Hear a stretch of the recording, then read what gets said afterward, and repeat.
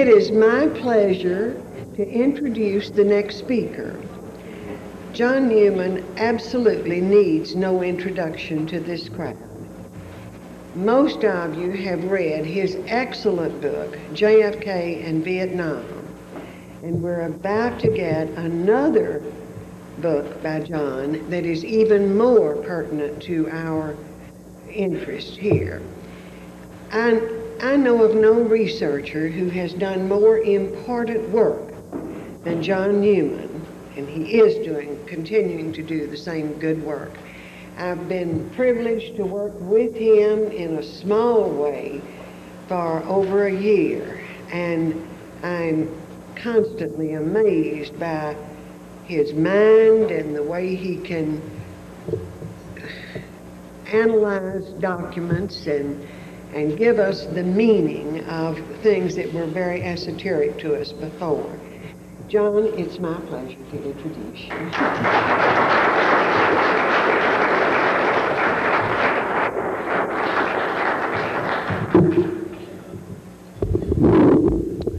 Thank you, Mary. I don't hold a candle to 1,000th of the work or the contribution you've made to the case and to probably just about everybody in this room. Mary Farrell is somebody you can always call and ask for something. You know you're going to get the best that she can give you. And I am very, very much indebted to you, Mary Farrell, for all that you've done.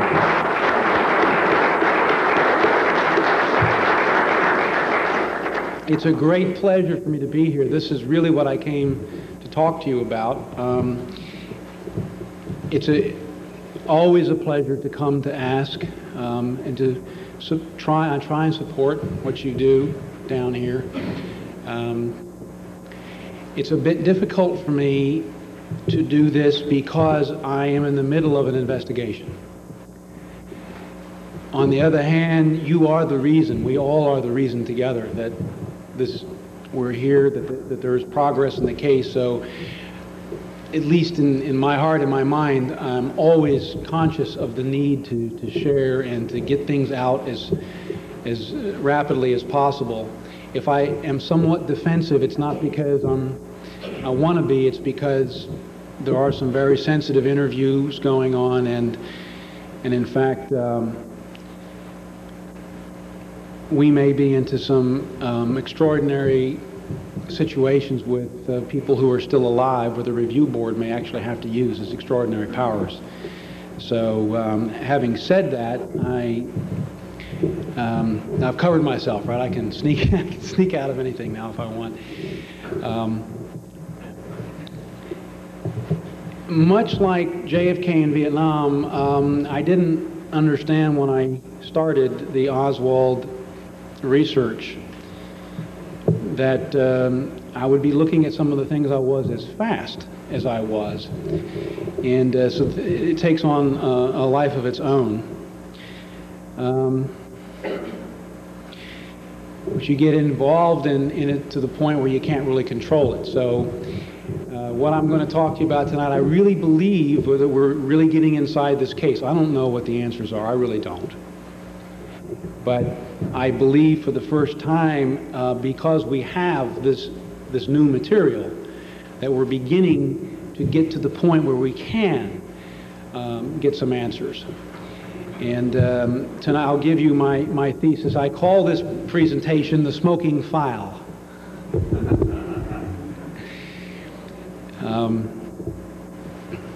Lee Oswald, an ex-Marine who had served at several bases where he learned the details of the CIA's most sensitive technical spy mission, the U-2,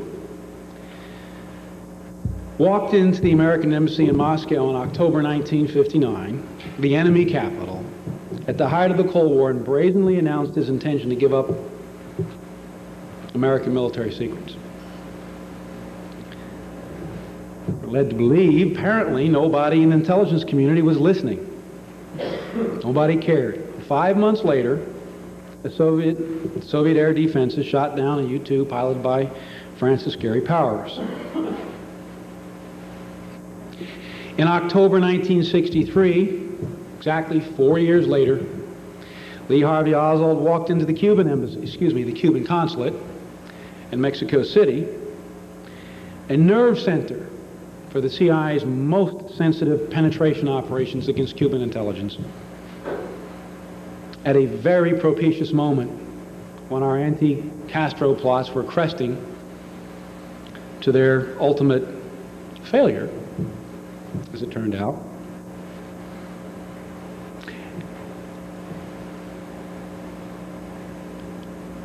The FBI tells us, this Clarence Kelly, director of the FBI, tells us he's certain that Oswald brazenly offered information on plots against Castro and brazenly threatened to kill President Kennedy. Of this, he was absolutely sure. 3 months later, John Kennedy was murdered. There's an interesting pattern here. Our fellow Lee Harvey Oswald seems to have developed a habit of walking into consulates and embassies and making all sorts of threats, and no one seems to listen. And then within a few months afterwards, Powers is shot down, Kennedy is shot. Could it be that, like Oswald's threats at the American embassy in Moscow, that the CIA knew all along and took no action? 30 years later, this part of the CIA's files about Oswald are still classified. What the CIA knew of Oswald's Cuban escapades is an extraordinary story, which lies, I believe, at the very heart of this case. Deception and lies have interred the agency's knowledge of Oswald's Russian and Cuban activities in an impregnable tomb.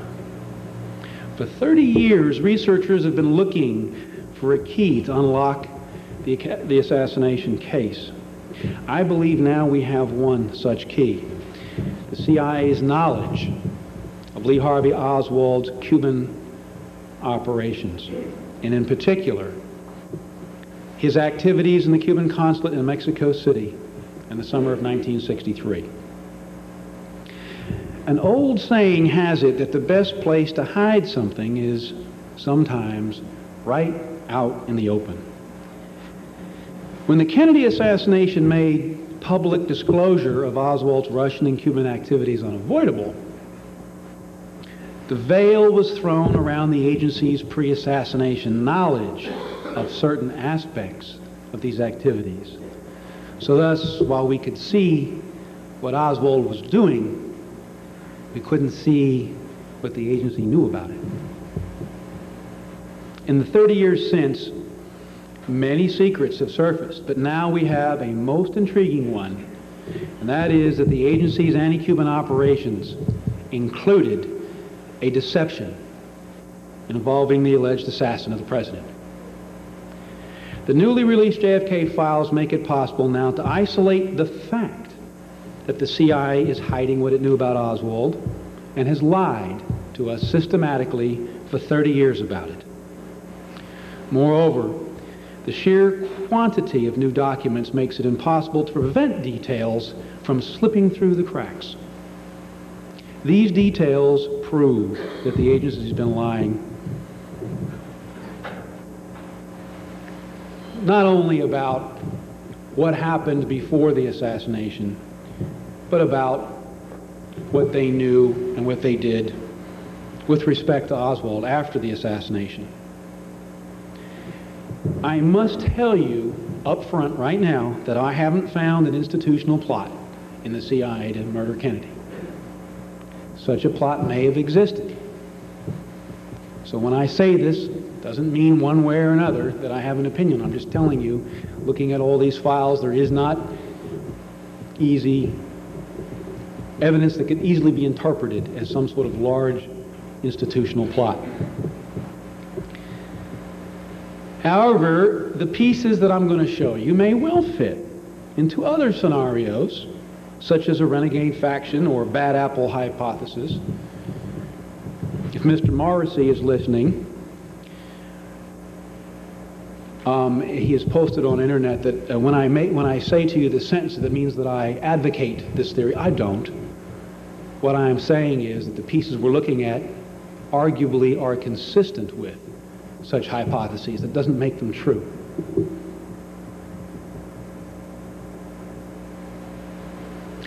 You see, I don't think it's prudent really to guess anymore why the CIA is still holding back information. So what I want to do is work with the review board to get all the files before we leap into any interpretation. On the other hand, I think we can finally say with some authority that the CIA was in fact spawning a web of deception about Oswald weeks before Kennedy's murder. A fact which, without regard to conspiracies or anti-conspiracies in Dealey Plaza, directly contributes to the outcome in Dallas, one way or the other. The other piece that fits into that concerns the Kostikov story. Kostikov being a Department 13 KGB officer, that's Assassinations, a person with whom Oswald is alleged to have spoken in Mexico City. And I don't have time to go into that during the formal part of the presentation, but if there is interest in it, I have some ideas, and we can maybe address that in the Q&A. Without any further ado, looking at me speak is one thing, but I would prefer that we take a look at some of these new files. So, Frank, if you could turn the lights down for us. I'm going to try and see if I'm any good at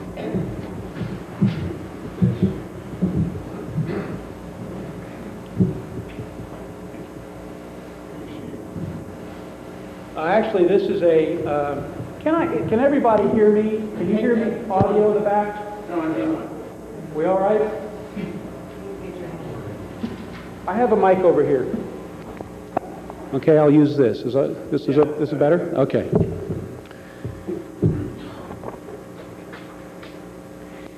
This, to me, is what's new in the files. There are many other things besides this, but what you're looking at is actually, and this is one example, I don't intend to talk about this one in particular, but what you are looking at here is a CIA standard record and routing sheet of Form 610A, and when a document comes into the agency, one of these things gets slapped on the front of it, and it comes into Records Integration Division, and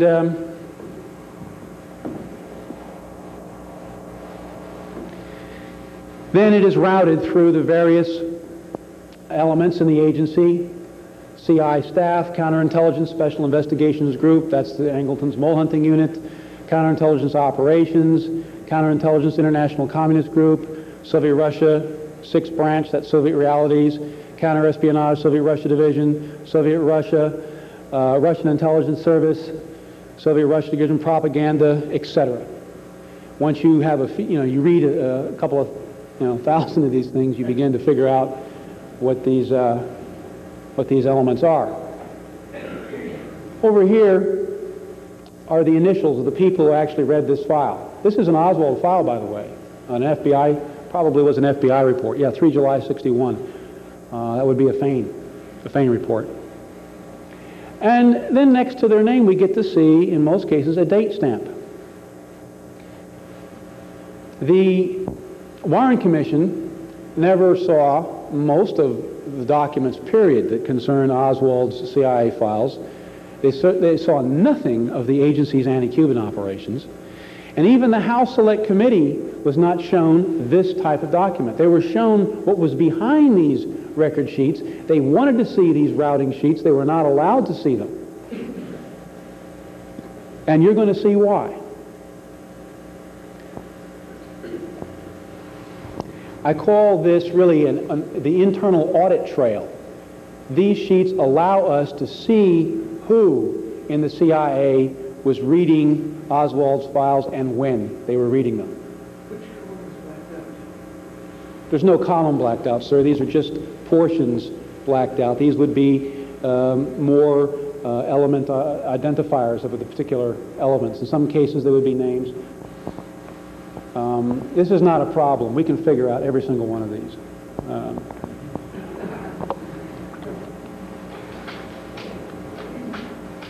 Well, you can. No, I'm serious. It doesn't take too long. This is not rocket science.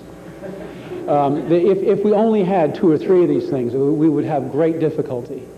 But anytime you get a great quantity of data, just somebody of average intelligence using very minimal analytic techniques can fill in all these blanks. Anyway, I was trained to do that in the Army, initially with enemy communications, and I don't consider this enemy communications, but it certainly is interesting. This information up here is very crucial to me. I'm going to show you later what I can do with this type of stuff up here, and down here. When you have 2,000 or 3,000 of these cables, even though they black a lot of that out, it's possible to reconstruct, I think, the entire Directorate of Operations in the CIA. Anyway, I would like to talk about 2 or 3 things to you. I obviously cannot go on forever about too many things in one evening, so I'm going to focus on 3 things. I'd like to tell you about a deception, a lie, and an outrage. And this is the outrage. What we're looking at here is actually a CIA cable that was sent from the JM Wave Station. I believe that's up here. Right there, you can see it, to the headquarters. And it's actually sent on 22 November 1963, about 22:42 Zulu. Subtract 5 hours and you'll get Eastern Standard Time. So we're talking about, Air Force One is about an hour and a half away from landing at Andrews Air Force Base at this particular point. And what we have here is a message here that's talking to us about a Cuban emigre delegate who had a radio debate with Lee Oswald, and Cuban emigre files about Oswald. And the amazing thing to me, mind your way, Al? Is this paragraph 2. It says, above information has not been passed to the Secret Service, the State Department, or the FBI because this Cuban emigre organization wants to have their own press conference. That's what it says in English. Now, I underline here what's happening. The President of the United States has been murdered. His alleged assassin is in the custody of the authorities.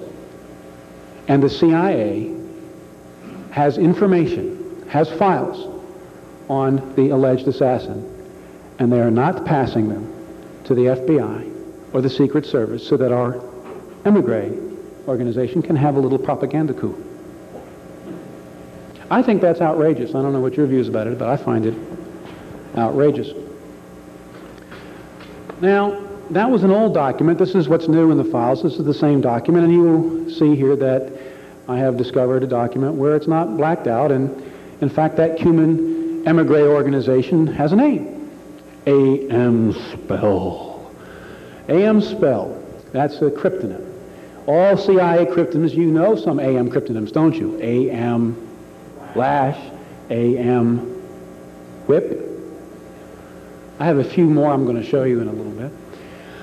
This one, AM Spell, is the Cuban Student Directorate. Most of you who saw this cable before would have realized by now that the AM Spell delegate who had the radio debate is Carlos Springer.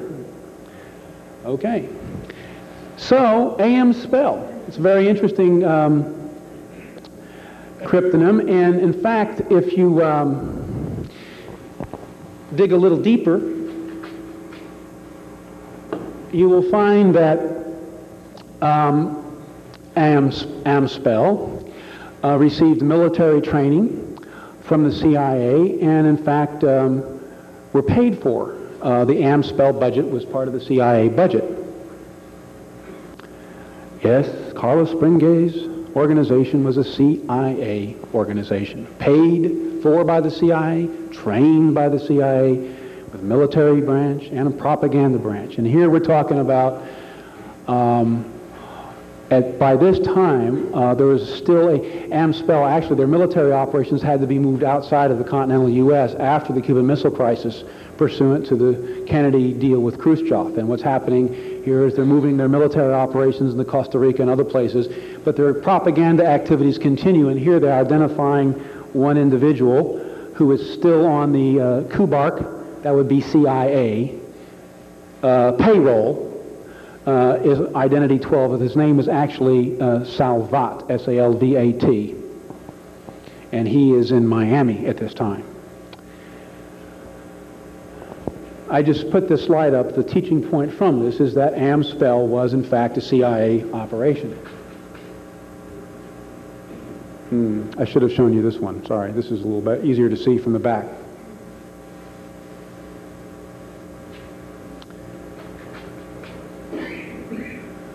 And then this is just to remind you that this CIA organization, in fact, had files. This is the original one I showed you. That what we have here, of course, is AMSPEL files, not Cuban Evergrey files. AMSPEL files on Oswald are being withheld from the Secret Service and the FBI.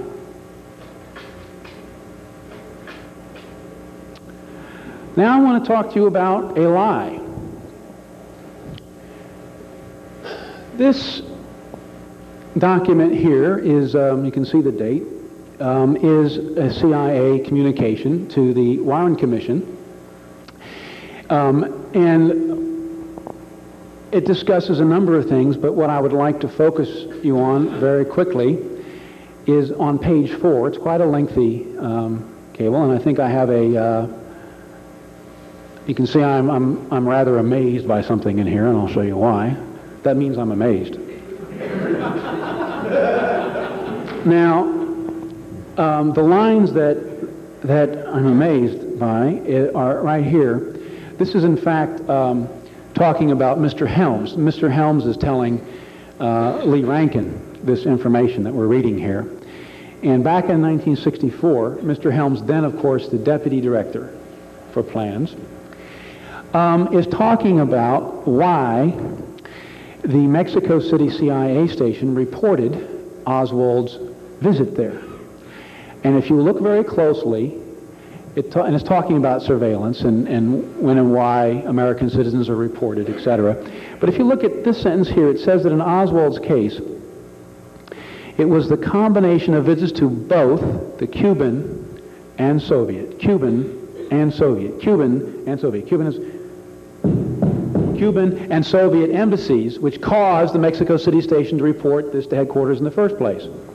Now, it's a little bit problematic, since what we've been told all these years is that although the information relating to Oswald's contact by telephone with the Soviet embassy in Mexico City on 1 October was reported to headquarters on the 8th in the famous 8 October cable, the information relating to several contacts Oswald had with the Cuban consulate, I should say consulate, did not surface until after the president's assassination. Now, wait a minute. Is this reversed? Yeah. I thought it said here. Didn't Helms just say, yeah, that's what he said. He said here that it was his presence at both locations that caused them to report it in the first place. Now, I have a doctrine called restraint. And what that means is we can't rely on just one document. I mean, it might be a mistake. What if this is a mistake? I use General McChristian's.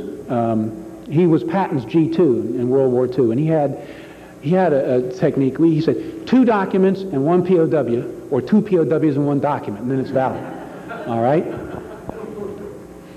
Well, that way, you know, the soldiers don't get killed on the battlefield. It's reasonable, and we don't want to get killed in this case anymore, do we?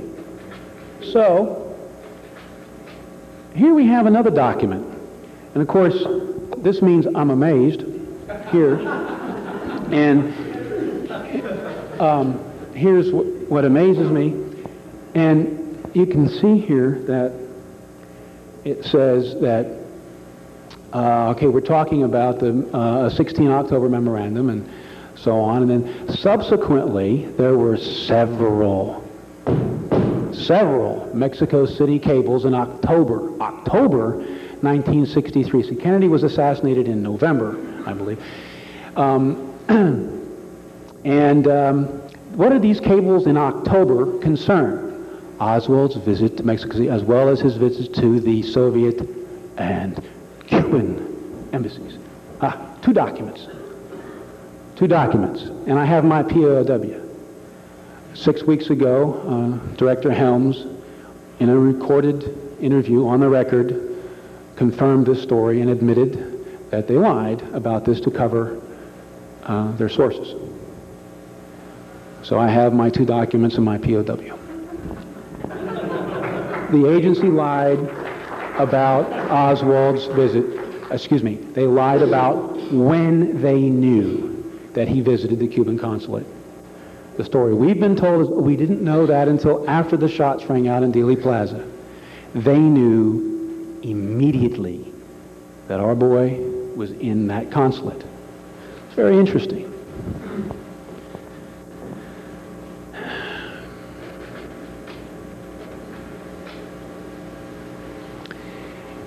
When the Mexico City CIA station reported Oswald's presence, of course, headquarters had to respond. Who was this masked man who walked around down there? Now, this here is the famous headquarters response. The date is 10 October, 1963. And what we have here is an entire page of just about everything Oswald did in Russia. Who he married, and the whole, practically the whole story is in here. It's very interesting if the question was about his visit to Russia. Of course, he went to Russia in October 1959. How many years ago is that? Let's see. 1963, that's like 4 years ago. They're talking about something going on 4 years ago. Page 2, and we're still, talking all about the things he was doing way back in 1960 and so on, and then in 61 married Marina and so on. Then, this is a curious paragraph right here. Actually, I should have one of those great big things in the margin over here, that shows I'm amazed. It says here, and I need you to really lock and load on this sentence here.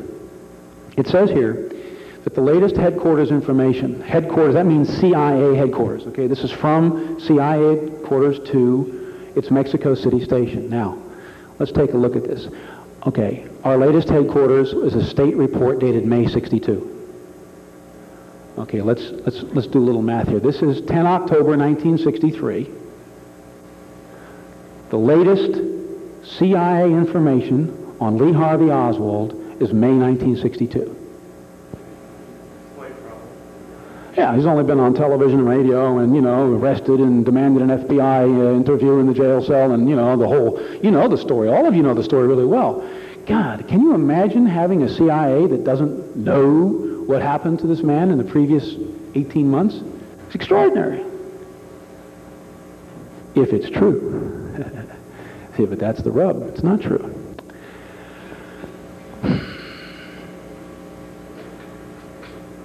Oh, I did. There you go. That's right. Wrong slide. That means I'm amazed at that sentence there. And what's interesting about these files now is that we have some idea of who did this. So, for example, here we can see, well, they're hiding a few things, aren't they?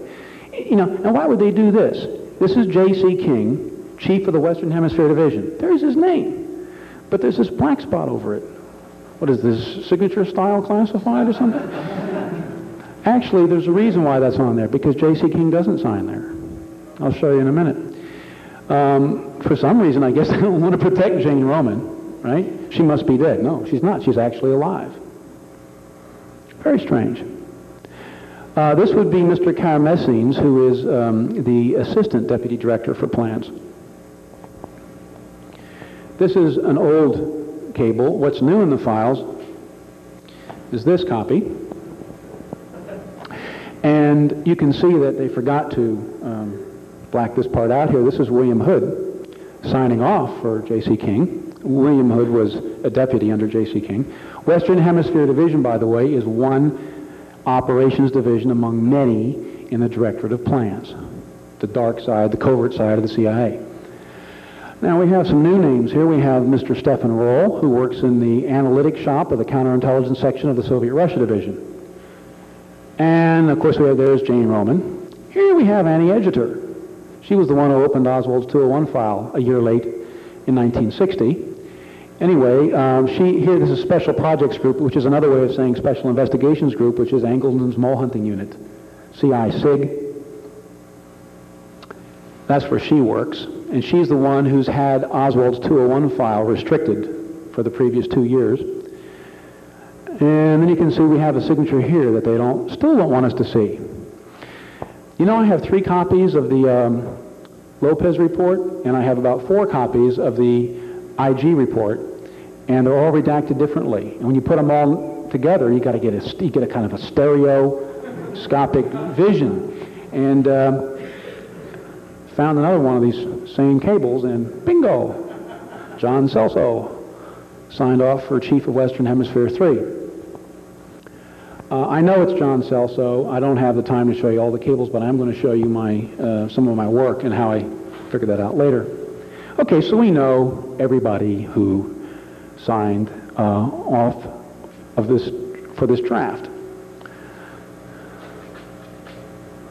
Now, the very same day the agency reported this to its Mexico City station, they also had to tell all of official Washington. Well, not all of official Washington, okay, I exaggerated, but they got to tell the Department of State, FBI, and the Navy, and so on, about this guy running around down there. And essentially, we have the same message here. The problem is that there's one sentence missing. In paragraph 3 here, the date of latest information is May 62. It's gone. It's not there. So I said to myself, aha, this can't be a mistake, right? I mean, if it was a mistake, that sentence would be in both cables. But they put that sentence in the one they sent to the Mexico City station, but they didn't put it in the one that they sent on exactly the same day to the FBI. Good thing they didn't. I mean, they'd only been reading FBI reports for the previous 18 months, so how could they tell the FBI we haven't had anything from you for 18 months? It wouldn't make any sense, so they didn't put it in there.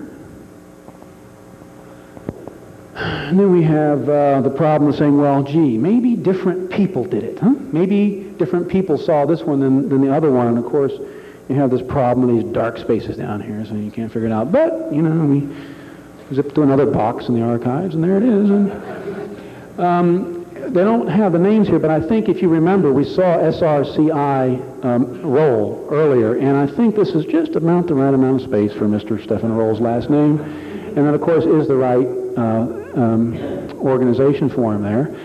And there's Jane Roman, again, over here, CI Liaison, and this would be Annie Edgerton, CI SIG. So it's all the same people, in other words. Now, this would be the document they were talking about, the May 62 one, the latest information.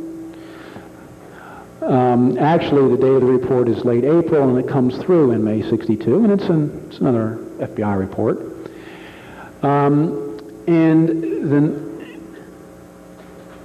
this here is the cover sheet to a FBI report authored by a fellow Dallas person, Mr. Husty, on, what's the date of his document? 10 September 1963. Now, Mr. Hosty wrote a report about Lee Harvey Oswald on that date, on the 10th of September, and it entered the CIA on September 20, God, I can't read it now, 28th or 23rd at 1:24 p.m. And in Records Integration Division sent it on over to Jane Roman. There's her signature on the 28th or so. There's her staff element, and then she sent it over to the operations element in counterintelligence, Mr. Will Pataki. And he sent it on, I don't know who this guy is, I just know that it's international communism under counterintelligence, and so on. Of course, this would be a problem, wouldn't it, for latest information being May 62. That wouldn't really fit, would it? I mean, this is not May 62, it's September 63. Right? So, obviously, there's something wrong with that cable I showed you. This here is another cover sheet. This happens to be a cover sheet to another FBI document. This one's well known amongst researchers as the so-called letterhead memorandum. Letterhead memorandum from the FBI are rather special. they make sure they don't make mistakes, spelling mistakes. It has to be real nice because it's for external distribution. Letterhead memoranda are a little higher grade jobs than just normal internal memoranda. Anyway, it was a very special LHM because it has in it the entire story of Oswald's Cuban capers in New Orleans. You know, the arrest, the radio debates, the fracas on the street with Bringuet, the whole thing is in this report. And that report came into the agency on October the 2nd. Actually, you know, it's an interesting day because Oswald's leaving Mexico City at this particular point. And it sends it on over to Jane Roman again, and Jane Roman sends it to the Special Affairs staff, Mr. Horn, and then he sends it over to somebody whose initials are CR, also in Special Affairs staff, and then Ann Edgeter gets it in CI-SIG, and then eventually it winds its way back to Annette, and then on the way into a file which is not his 201. This is his 201 file here, 289248. This is entered later. This is the file that it was put into, right here, 100-300-11. It's a special file. I believe that has, this number has to do with Cuban operations. But once again, looking at this, you would be amazed because, for example, Jane Roman is reading this Oswald report, this extraordinary one. I mean, the whole story of what he did in New Orleans is quite amazing if you've read it. And she's reading this on the 4th, and then, of course, on the 10th, signs off on this cable that says they didn't have anything on Oswald for 18 months, as is everybody, including Edgeter and so on.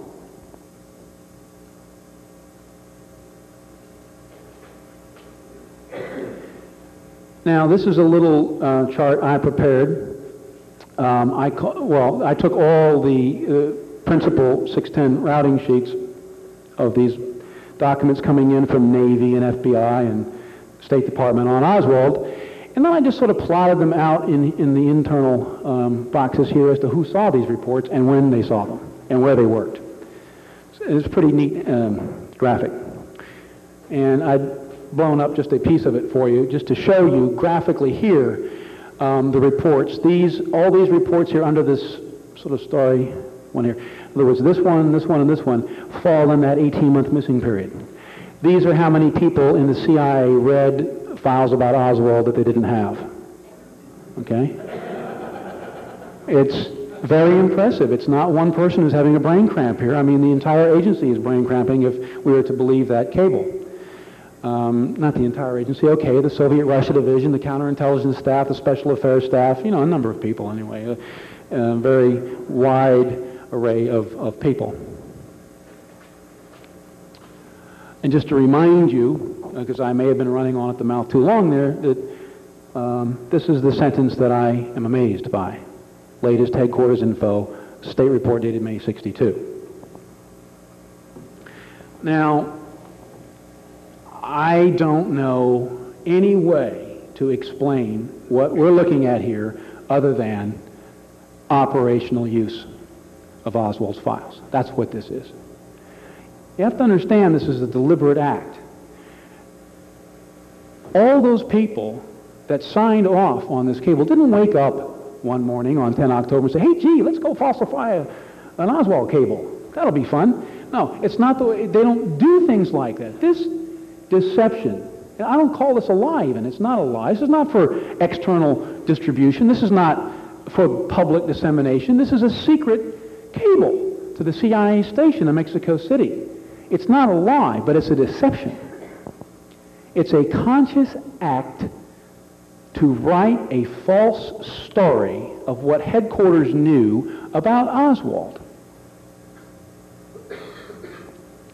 Now, we've been told they never used Oswald in any way. I'm sorry, this here is hard evidence that his file is being used in some sort of an operation that involves the Mexico City station.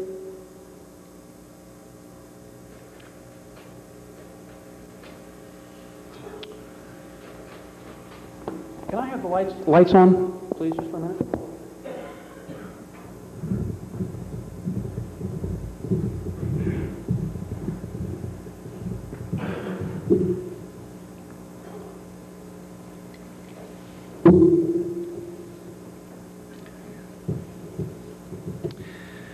From the moment that Lee Oswald returned from Russia in June 1962, his Cuban activities began.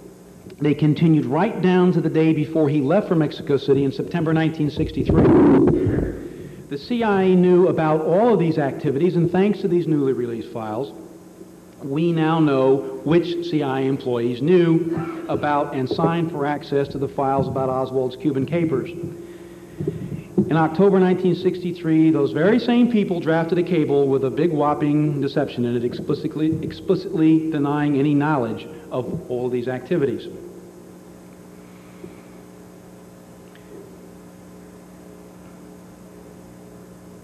Why did the agency conduct this deception operation about its knowledge of Oswald? I think the public deserves an answer, but I'm not going to give it to you. And you know what? I'm real proud to say that because I don't want to. In fact, I think what we need to do now is completely change the psychology around here. It's not my job to guess what this operation is or why they're doing this. I mean, think about it. Since when do you get into a confrontation with somebody and this somebody has all the data and you don't, and you have to guess? That's not fair. So, for the time being, I don't know, and I don't really care to guess. Obviously, it's got something to do with counterintelligence. We can see that. All the people that are on those Oswald Cuban capers documents are all in counterintelligence, or most of them are. But I don't find it useful to worry myself right now about it. What we do know is that this takes place at a very important time in the agency's anti-Cuban operations. I think from our standpoint, the real question is, or actually a series of questions. Let me put it to you this way. What does Oswald do? What are the agency's operations? And then, well, once we know both of those, do his actions have any relevance for those operations? That would be the order. Those should be the questions in the order in which they should be asked.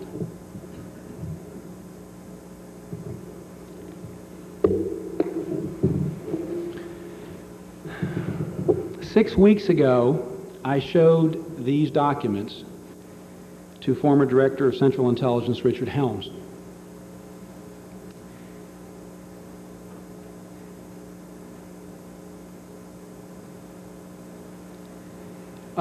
I'm happy to tell you that Mr. Helms did not lie to me and acknowledged, as I indicated a minute ago, that they did lie about knowledge of Oswald's visit to the Cuban consulate. With respect to this part of the operation, in other words, the deception, the deceptive message, Mr. Helms backed away and told me he didn't really wish to be revealing agency secrets, and I told him I understood that, but ultimately I think they're going to have to tell us, because that's what the law says they have to do.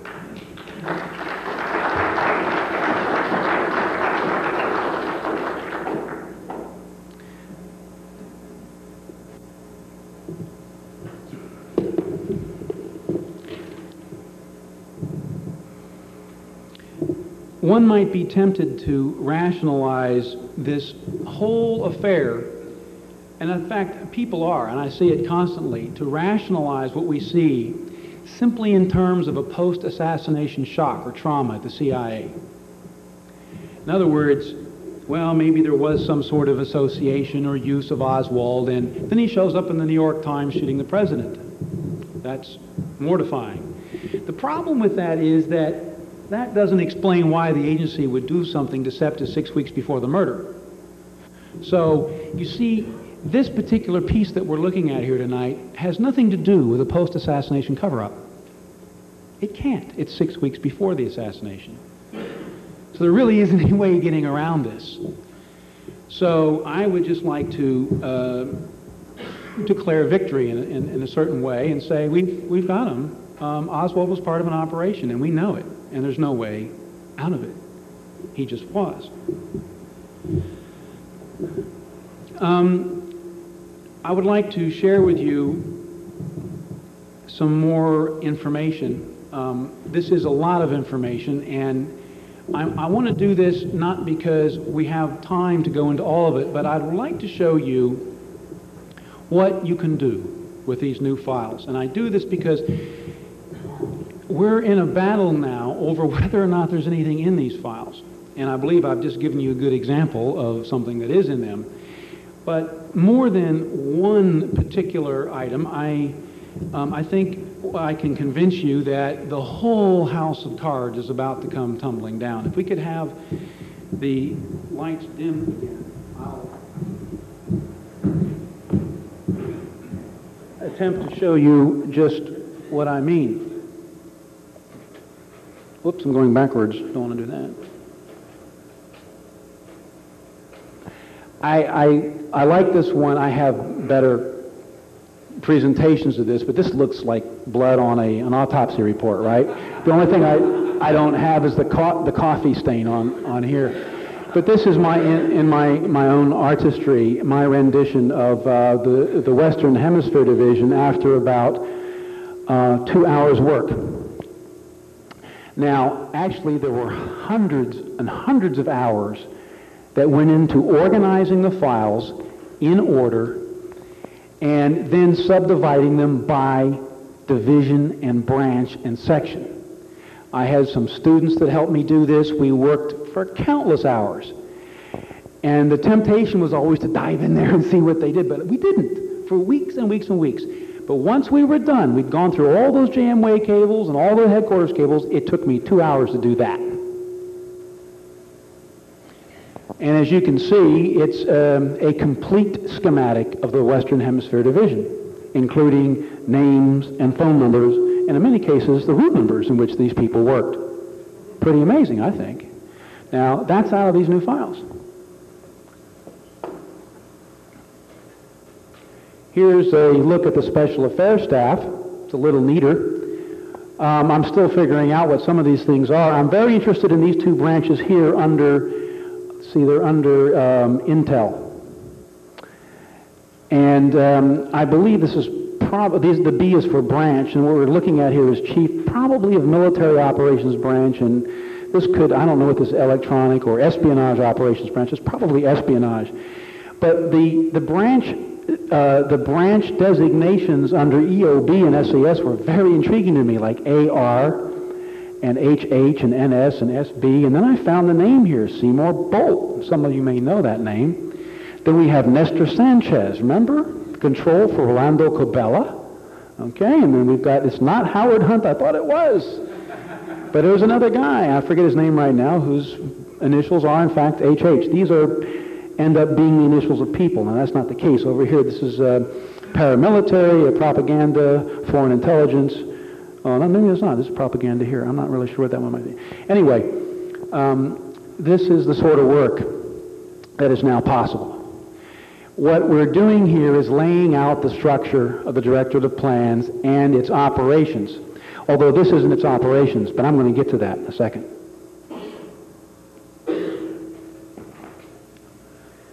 Now, this is something I put together on something known as CIA cryptonyms.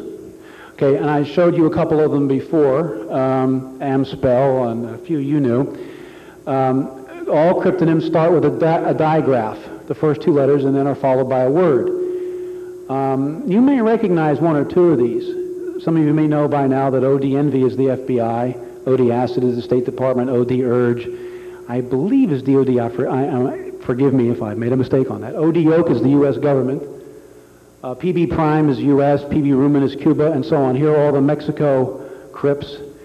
Many of you have heard of Kubark, but I'm sure you haven't heard of all of these yet. These come out of the files, and so on. I have another one. I'll just throw this one up real quick. And most of you have heard of AM Lash or AM Whip, and you might be interested in seeing these AMs, quite a few, isn't it? AM operations are all anti-Cuban operations. This means they had quite a few anti-Cuban operations, doesn't it? And you can find AM spell in there. I believe AM Bud is on here. That's the CRC here, the Cuban Revolutionary Council, and so on. And we're filling in nice files now. You know, it's interesting that although they redact most of this stuff, if you get it once, it's usually a good start, because a lot of these messages have references to other messages. So it references message 6102. You go to 6102, it's blacked out, but you know it's still the CRC. So it's through the cross-referencing that allows us to build the files on each one of these compartments and begin to fill in the operation. And in fact, I think this is very significant work, because for the first time, we now have all the boxes to put the pieces in. You see, anti-Cuban operations is a huge morass. Thousands of people, all kinds of things going on. But this here, for the first time, allows us to really get all the boxes, sort of start putting the pieces in the right places. Some of you may have heard of JM Wave. Here is about 15 more JM compartments. In fact, you may recognize a ZR rifle. Yeah, I put it up there. I've got about, another 10 ZR compartments. Bunch of Q compartments. QK Enchant's interesting. QK Enchant, we have a QK Enchant document that has two names associated with it, and their agent numbers, and one of the two names is Clay Shaw. These are, of course, all the Soviet people we doubled. See, which one is Nosenko? I forget, maybe a Foxtrot. So what I'm saying is that now we are in a position to lay out the agency's operations and its structure, especially where it concerns anti-Cuban operations. And we're in a position to begin to ask questions such as I was posing before, and to begin to answer them. Do Oswald's actions have any relevance for these operations? Well, if the FBI is right, and while some of these plots, some of which are obviously not nice, like AM Dead. Where's that one? There it is, AM Dead. Yeah, AM Dot, by the way, is a collection station, probably an Army or an Air Force one. I believe AM Ot or Dot is Eglin Air Force Base. I'm sorry, which one? AM what? Probe? Oh, Croak, yeah, that's not a nice sound. That doesn't sound very nice either. Or AM Bang, I like that one. There's QJ Win up in the far right-hand corner. Yeah. Well, what I like about the QK Enchant thing is that, you know, I line these things up trying to see if I can get patterns, and of course QK Enchant is very close to QJ Win in terms, the CRIP is actually just the first two letters. So the QK and the QJ are very close. And somebody today told me that, I don't know who it was, maybe it was Dick Russell. Are you here, Dick? Can I talk about that? What, the poison? Okay, well, it involves, you know, poison and drugs and so on. And how many of you have played a medieval game, you know, like Dungeons and Dragons, when you enchant the enemy? When you enchant somebody, you kind of, you know, control their minds, right? I don't know. Maybe Clay Shaw was involved in something like that. I need the lights on, Frank.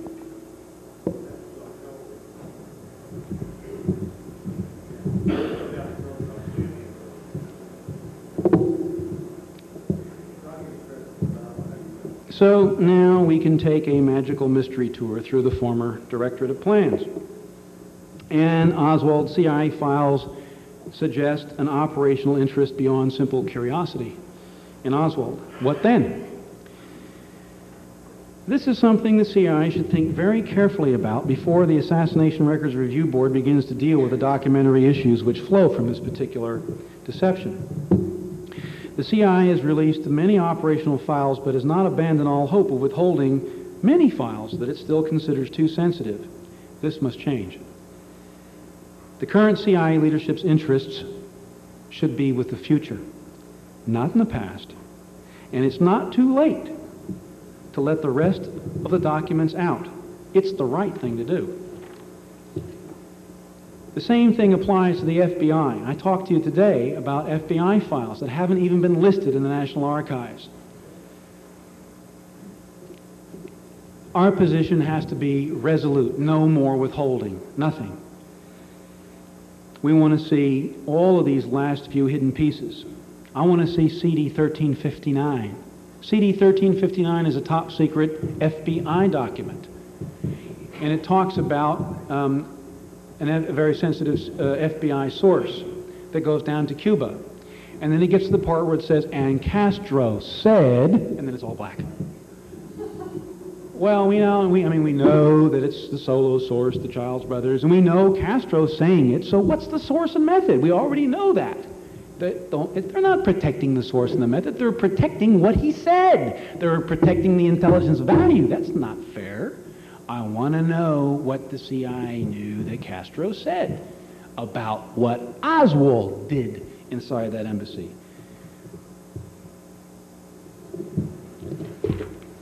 The law of the land is on the side of full release, and the people no longer bear any responsibility for figuring out or guessing and being laughed at for doing so. The present presumption that the government must let all it knows of the truth out necessitates the CIA's release of the rest of these documents, and I think they owe us an explanation, too.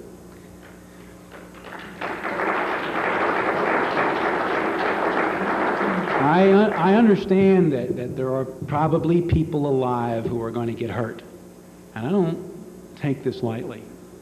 I mean people that worked for us in Cuba today. If I can do that, so can the Cubans. If we put these people's lives on the line 30 years ago for some screwball scheme like sending in a mini-sub with an explosive seashell, for crying out loud, we can do it again to restore the faith of the American people in their institutions. When we weigh it like that, there's no choice anymore. We've got to release every one of these files. There is, you see, a national security issue at stake, a far deeper one than the sources and methods one arguing against release. It's now a compelling national security issue that the people believe in their institutions, a far more compelling argument for full disclosure. I asked a CIA official I have come to know and respect recently.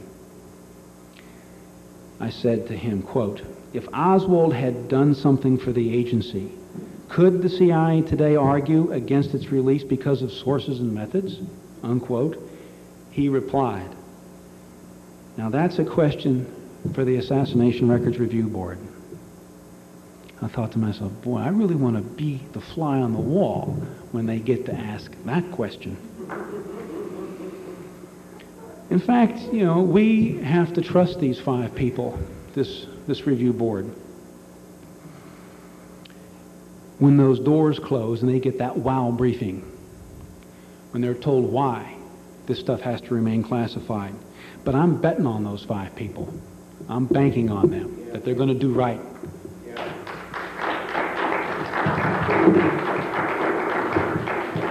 Now, having said all of this, it's late, so let me summarize and take any questions if you have them. Let me just summarize what I think I've said, which is that Oswald appears to have played a role in some sort of intricate headquarters deception operation, obviously involving its Mexico City station.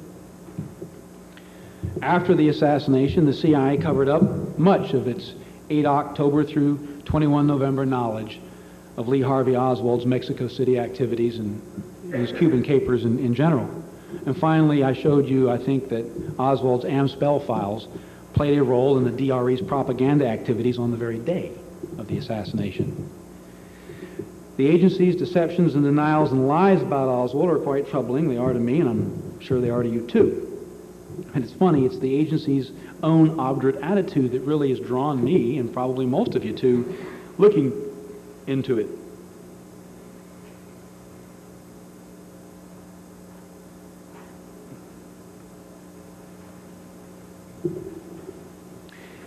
I suppose I should speculate just one little bit. Can I do that? Just one little bit. I wonder what would have gone through the mind of a conspirator if they had known about these files. If someone had known that Oswald's files were being used in this way.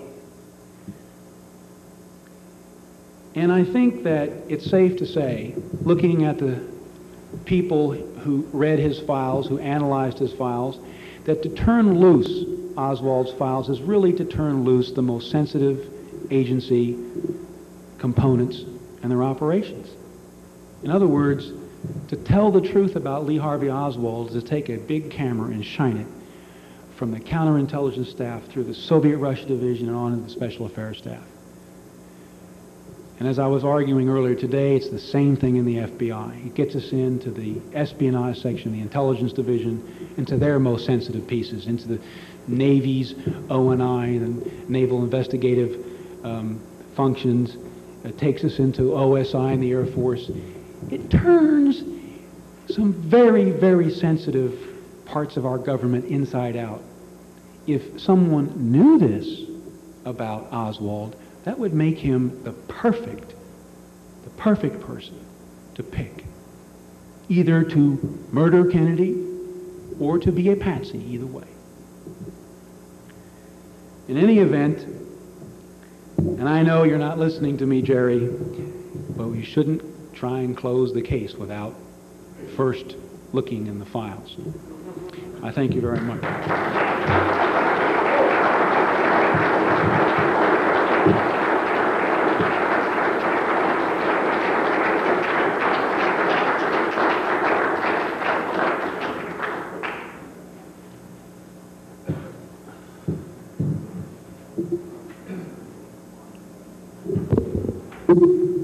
We'll take a few questions if... Okay. Go ahead, sir. I noticed on one of your slides there was a reference to Harvey Lee Oswald. And we know that other such false names were used. There were sort of takeoffs on Lee Harvey Oswald. Can you comment on that, and was there any purpose to that? Well, I don't know if there's a purpose, but there's certainly a pattern. And the foremost expert in the world on Harvey Lee Oswald is a person by the name of Peter Dale Scott, as well as Lee Henry Oswald, Yeah, which Lee is Henry Oswald. That was the name that was on his 201 file when they opened it. As far as we can determine, it originates the Harvey Lee Oswald in Mexico City. The Mexico City, the FBI also had a field station in Mexico City. I neglected to mention that earlier this morning, and we have their files. And I believe the earliest reference I've seen is in an FBI message. Well, do you think there was a deliberate,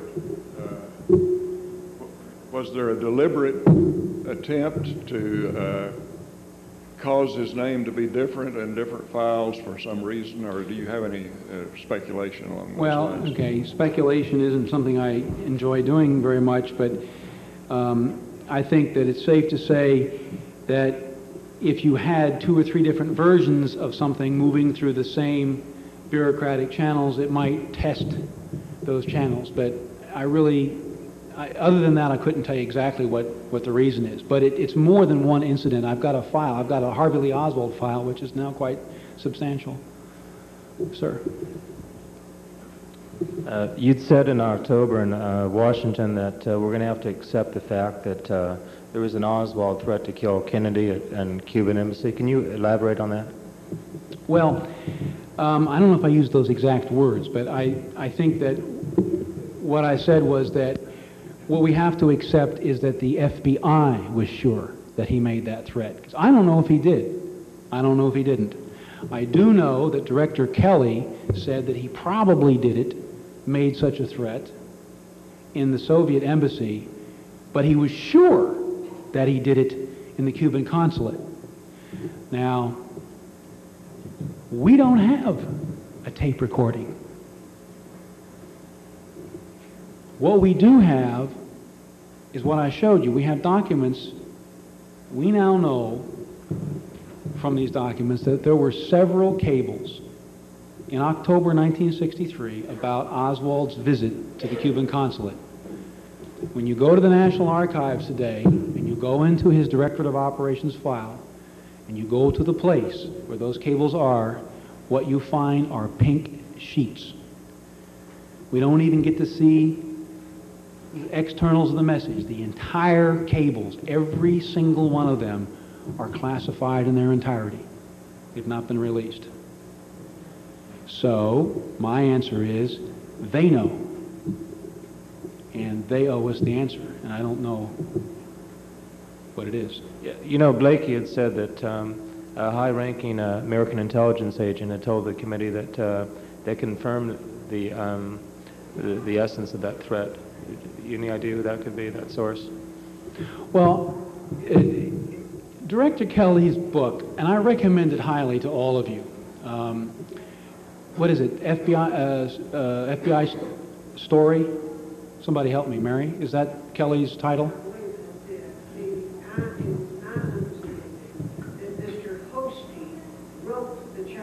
Right. Well, he was certainly very, very helpful in that. But the book, just for your reference, I believe was it a director's story? I believe that's it. A director's story, and Clarence Kelly is the author, and he was the director of the FBI after J. Edgar Hoover died. He says in that book that we tapped, and his exact words is, our government tapped Oswald's phone call from the Cuban consulate to the Soviet embassy. Now, that's just one more nail in the coffin. That would be my third document. I don't really consider it a document because it's his book, but he made that claim based upon documents that he was looking at. So I guess I'll just have to leave it at that. The FBI is awfully sure that he did that. I would prefer to reserve judgment till I see what's in those files. Next question. One of the documents you showed us listed Oswald's weight as 165 pounds. Could this be a second Oswald? Well, in fact, there are more discrepancies than just the weight. I believe the height is way off by how many inches? Help me out. 2 or 3 inches? 5 inches? Okay, 5 inches. The height's off. So there are a number of these discrepancies, and there are all sorts of possibilities. Let me make it clear that everything we know, at least everything I know from what I've seen in these files, I could explain one Oswald being there. There could be 2 Oswalds there. The real Oswald or the imposter could be doing this. But it doesn't matter, really. I don't care if it's just an imposter. That's a hell of a story.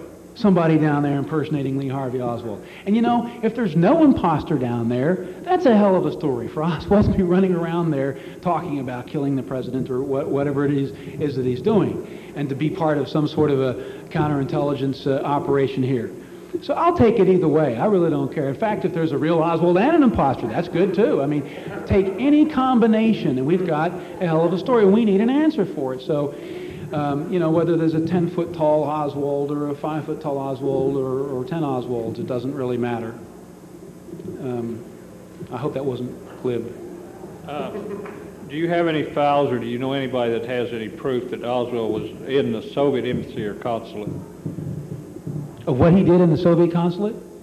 Any proof that he was in the Soviet consulate? Oh, yes. Whether it's an imposter or the real Oswald, he's certainly there. Now, we went through this last year with Necheporenko and others, and there are problems with some of the descriptions of Oswald, some of the clothing he was wearing, and the pictures in the passport. There are a number of issues, more than we possibly would have time to go into now, and I can't tell you whether he's in there or an imposter is in there. Somebody using Oswald's name is in there. Yeah, we know that. And we know it from several ints. We have people that we had working for us inside the Soviet consulate, and we had the thing bugged. We had the telephones tapped. I believe that in the case of the Cuban consulate, not to change the subject, that we even had a bug in the armchair of the attaché, senior attaché in there, because we had the furniture maker on the take. So we had a number of ways to surveil what was going on in these places, not just one. You had me at a disadvantage because I couldn't come last year, one spy case at a time. But what I want to ask you is, why did they censor a name out of the Passport to Assassination? Was there any comment about that when it was translated to American translation on the West Coast? I can't answer your specific question on that. I do know this, that Peter Dale Scott confronted Nechepurenko about a specific issue, and Nechepurenko responded, oh, well, of course I wrote about that. And Peter Scott said, no, you didn't. And Nechepurenko said, oh, yes, I did. Give me my book. And he took his book and he opened it and he said, my God, it's missing. It's not there. They've taken it out. So we do know that some things were deleted from his book. But I can't answer your specific... I understand it was the name from a Soviet intelligence agency in the Russian embassy. Could be. Sorry, I can't. Nothing, no comment. It's not a no comment. I'm honestly telling you, I I don't know what the answer is to that specific question. If we give you the name, could you put it in your chart later? Oh, yeah. All right. Yes, sir. Okay. Tell us, if you will, about the process that you go through when you see a name that has been blacked out. Are you able to find a separate document that where it has not been blacked out and they're giving you both versions for some reason?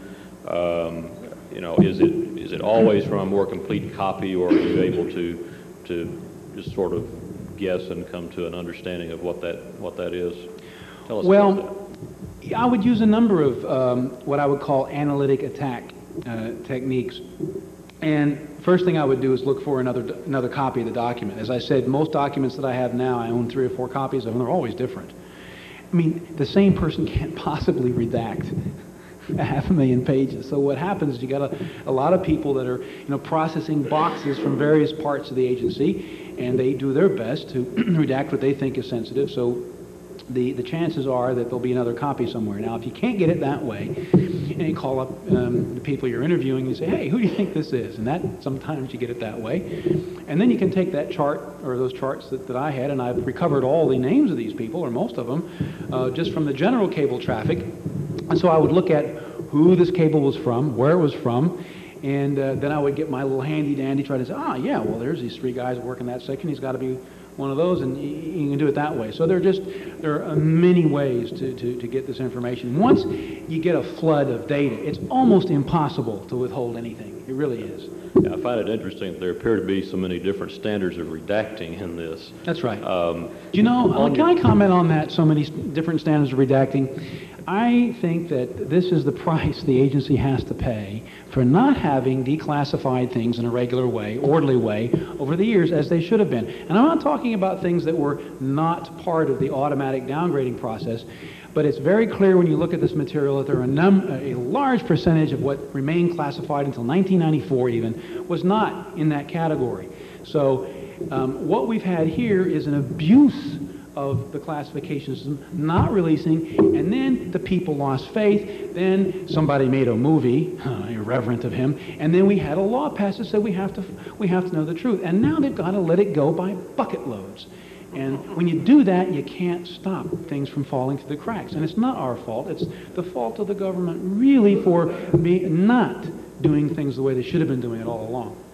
On one of your lists, you had the name Q.J. Wynn. Do you know what that term means or who that is? Well, we know a little bit about Q.J. Wynn, yes, but I think Q.J. Wynn, W.I. Rogue, Y.Q. Clam, and a number of others are involved in the Executive Action Program. In fact, I was very interested. Somebody today, I wasn't down here at the time, said that in fact he's identified Q.J. Wynn as Suetra. Yes? Somebody help me out. I'm sorry? Been released one time, I don't remember who it was. No, somebody gave a briefing today where they argued, who was, I guess Lamar has walked out.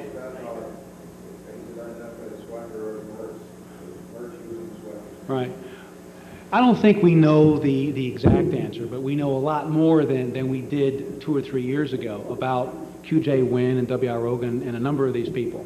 He's certainly a European, and he was brought in to either participate himself directly in these type of operations or to recruit or train people who were. Beyond that, I think we're still kind of filling in the blanks. Thank you very much. Thank you all very much.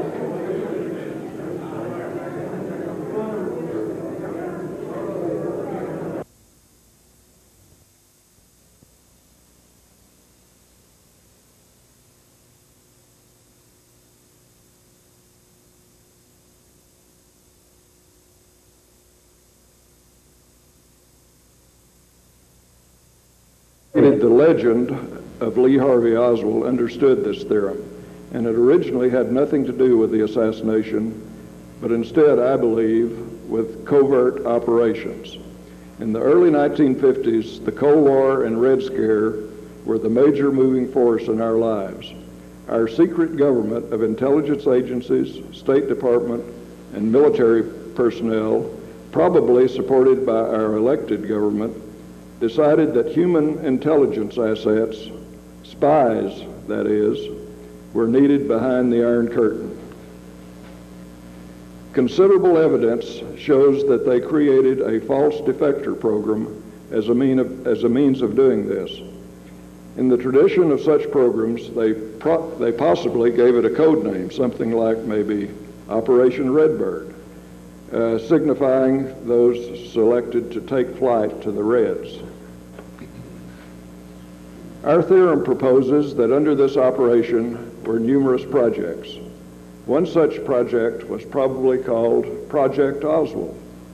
The equation for this project we'll call LHO squared, or multiplying Oswald by 1. That is, Lee Harvey Oswald was multiplied, so that officially there would still just be one Oswald, but covertly a new Oswald would be using the identity of the real birth Oswald. The government would eventually give Marguerite's son Lee a new identity. Implementation of false defectors such as this took several years, requiring careful recruiting and training. False defectors needed to be capable in intelligence functions and fluent in language. Their defections had to seem plausible to the Russians, and they needed an identity wholly free of traceable intelligence connections, and this is known as plausible deniability. Thus it was that a patriotic youth named Lee Harvey Oswald was recruited through his relatives and associates, such as David Ferry, to lend his identity to a look-alike youth whose parents were probably Eastern European or Russian refugees recruited by U.S. intelligence. So from a point in the early 1950s, Project Oswald created a second Lee Harvey Oswald, and there were two of them until November 24, 1963, when the substitute Oswald was killed by Jack Ruby. The events of that November weekend created a governmental crisis of great proportions, requiring immediate cover-up, because it could never be made public that a person created by a government agency was the accused assassin. The original Oswald may still survive today, perhaps living somewhere in Florida with his new government-provided identity. You may say all this sounds like crazy speculation, but John Armstrong and I will now show you evidence which has existed since 1963 that we think solves the equation and answers the Oswald problem, and you can decide for yourself. For many years, I have studied numerous photos, all purported to be the same person, Lee Harvey Oswald. I even produced a research video of my findings called The Many Faces of Lee Harvey Oswald. In 1993, John Armstrong persuaded me that I should take my study of Oswald faces much further, because the 8 or 9 photos in my study demonstrated the likelihood of 2 Oswalds and several fabricated photo Oswalds, but it did not tell the complete story of how Oswald was multiplied. So I produced this compilation of 77 Oswald faces as a research poster, which I call The Evolution of Lee Harvey Oswald. Even casual examination of the various photos alleged to be Oswald shows that not all of them depict the person we know as the historical Oswald. From age 2 and through childhood and Marine service to age 24, we can see that the person called Oswald underwent many puzzling changes. Sometimes he had a broad square chin. Sometimes he had a sharply pointed chin. Sometimes he had a thick bull neck, which his brother Robert had described to the Warren Commission.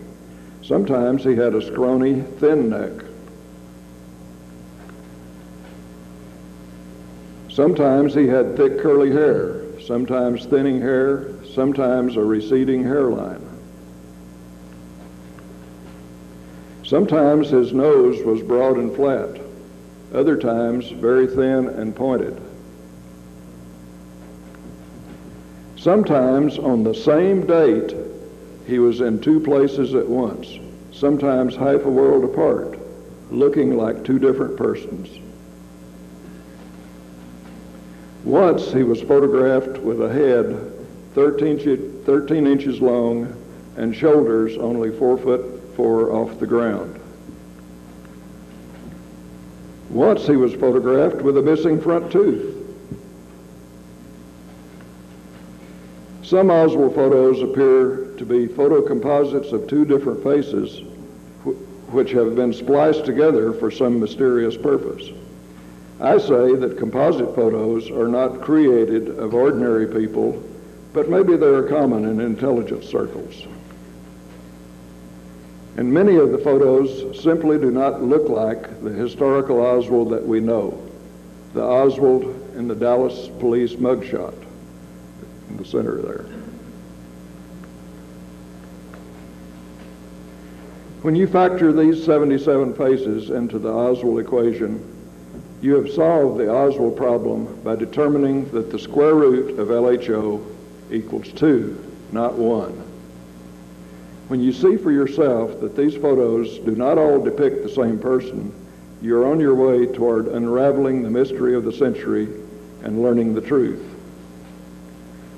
Among the desperate government myths, lies, and cover-ups of the last 30 years, such as the single bullet theory, is the official theory that one man, Lee Harvey Oswald, acting alone, killed President Kennedy. However, the government secret, above all others, is that the historical Oswald was a government creation. This secret, which would reveal the participation of a government agency in the assassination, has been available all these years in existing evidence. One man alone, digging through 30-year-old evidence for 2 years, has extensively documented and proved this equation that LHO times LHO or LHO squared equals LHO framed. And now Jim is going to introduce you to my fellow researcher, John Armstrong.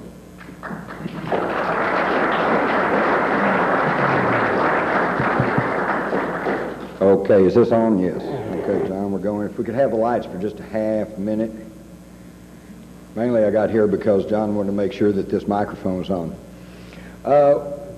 What we're dealing with here is admittedly pretty bizarre, and it took me a long time, and I think you all agree I'm about as familiar with this case as anybody, and it took me a while to grasp what all this means and to understand and to put it all together.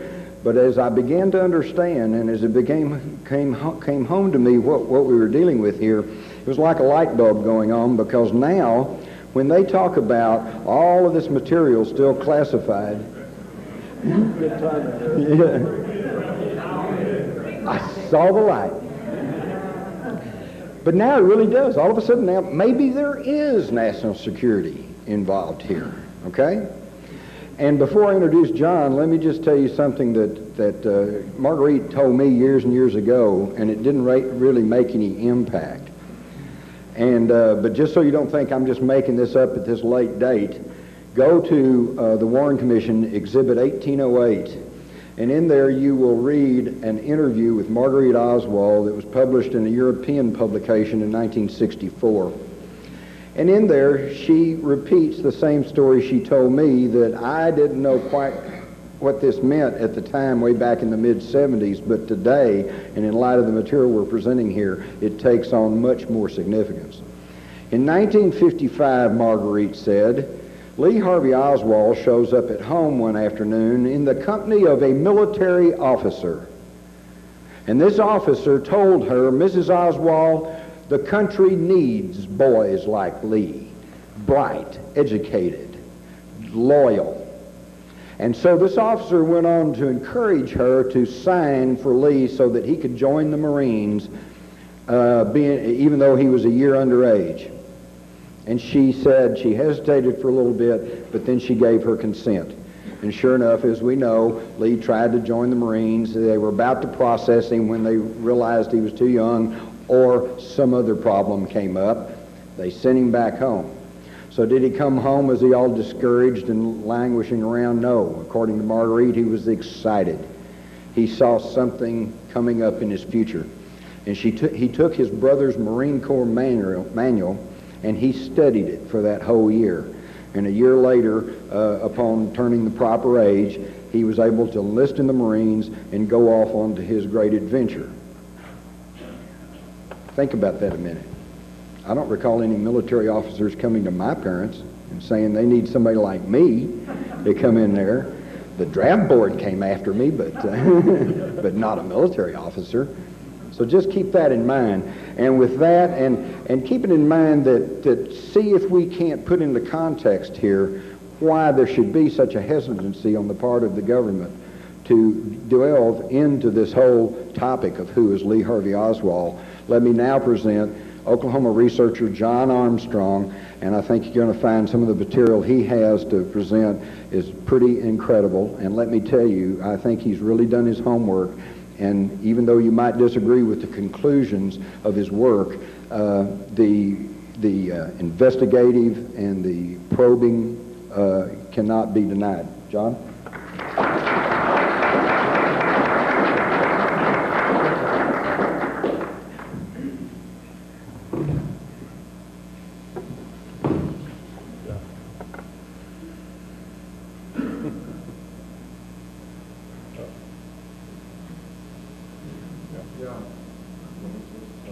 Just make it dark. No, I think you want this projector still. Yeah. Yeah. Okay. Yeah. There you go.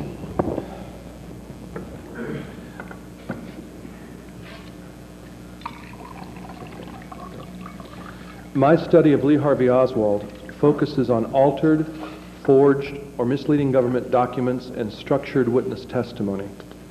The public documents I will present have been overlooked during the last 30 years because they may have seemed insignificant or been misunderstood. Some items are trivial, some items are significant, but one thing is certain. There's a mountain of confusing and conflicting information surrounding the life of Lee Oswald. I will show you Warren Commission documents and testimony, newspaper articles, photographs, and items from the Dallas Police Archives concerning Oswald. This information may cause you to question the official story of his life. As you begin to see unusual occurrences and puzzling photographs throughout his life, I urge you to draw your own conclusions as to their meaning. To begin with, I was familiar with Jack White's photographic study of Oswald. In August 1993, I suggested to Jack that we create a photographic chronology of Oswald's life. The slide you see here is the result of our joint study.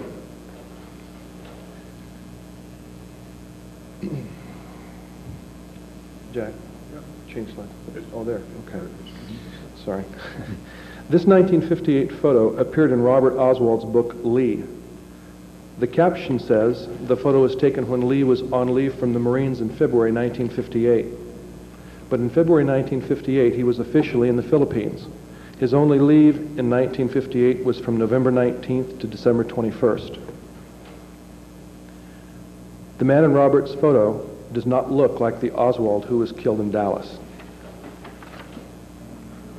I compared Robert Oswald's 1958 photo with photos of Lee taken in 1956 in Fort Worth, the one on the left, and in 1958 in the Philippines, the one on the right. I compared Robert Oswald's 1958 hunting photo on the left with another photo Robert took of Lee in September 1959. On the left is Lee's passport photo taken on September 4th, 1959. 10 days later, Robert took the photo on the right. They do not look like the same person, even though 10 days apart. In the Dallas Police Archives, I found a copy of a 1959 Fort Worth Star-Telegram article concerning Oswald's defection. The text of the article was legible, but the photo was poorly reproduced.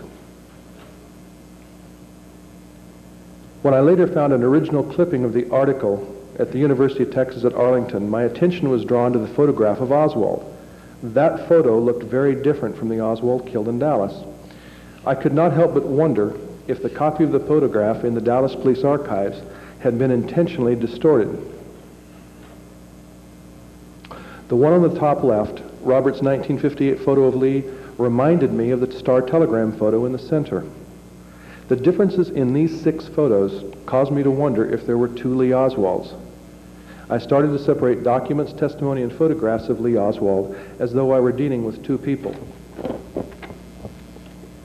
My investigation of Oswald's life began in Fort Worth in 1952 when he attended the 6th grade at Ridgely West Elementary School. Classmate Richard Garrett remembered Oswald, quote, as being the tallest, most dominant member of our group in grade school. Garrett would not see Oswald again until high school, 2.5 years later. According to the Warren Commission, Lee and his mother drove to New York in August 1952. Lee was ready to enter junior high school in New York. Robert Oswald's testimony to the Warren Commission indicates that Lee may have attended W.C. Stripling Junior High in Fort Worth rather than junior high school in New York. When Warren Commission Attorney Jenner asked Robert if he had entered W.C. Stripling as a 7th grader, Robert replied, "Yes, sir, high school, junior high school."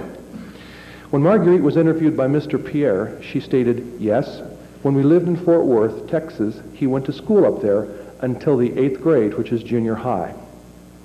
His mother and his brother said he went to junior high in Fort Worth.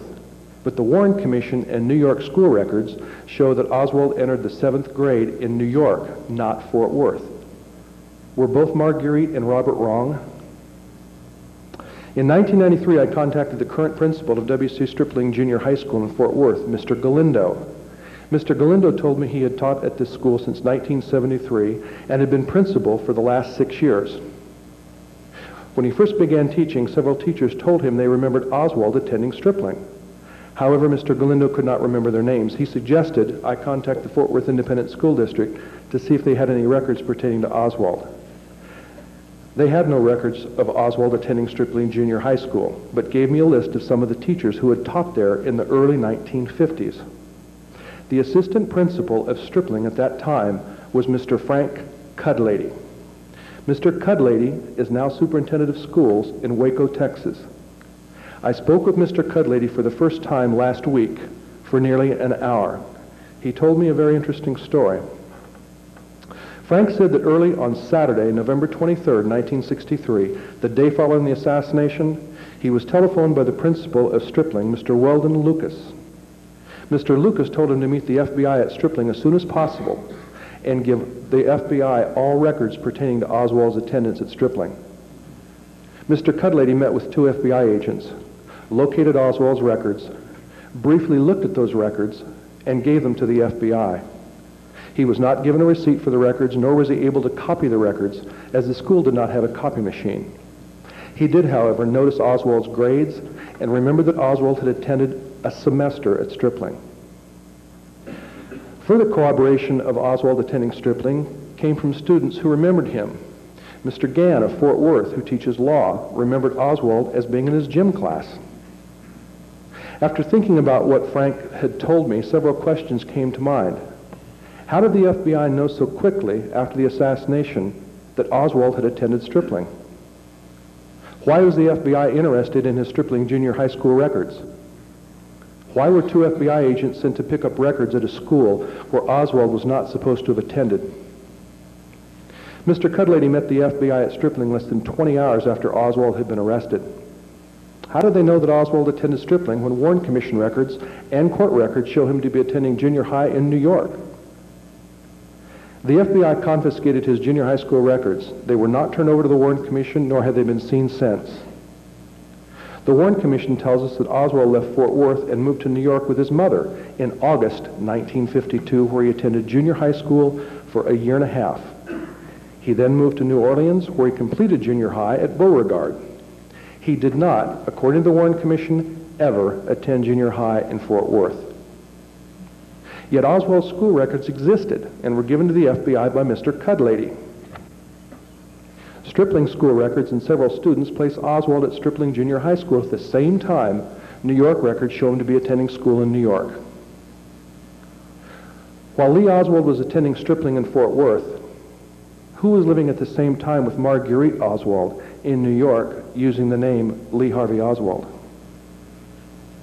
If Oswald did not attend junior high in Fort Worth, then why did the FBI go to Stripling in the first place? Why did they ask for and obtain junior high school records for Lee Oswald? What happened to those records? One thing is certain. Someone in the FBI knew the significance of Oswald attending Stripling. Someone knew that Oswald was not supposed to be attending Stripling in Fort Worth because he was supposed to be attending school in New York at that time. The reason for the FBI's expediency in obtaining those records, hiding those records, and not making them available to the Warren Commission is obvious. Someone knew. Someone in a high position at the FBI knew about the existence of 2 Lee Oswalds. John and Marge Pick were residing temporarily at her parents' apartment on East 92nd Street in New York when Marguerite and Lee showed up unexpectedly. John Pick stated that Marguerite, quote, enrolled Lee in a neighborhood school. She enrolled him in a public school in New York City located on about 89th or 90th Street between 2nd and 3rd Avenue. That comes from Warren Commission testimony. This was only 2 blocks from the Pick's apartment. The Warren Commission, however, relied on a report from the FBI stating that Lee Oswald entered the 7th grade at Trinity Evangelical Lutheran School in September 1952.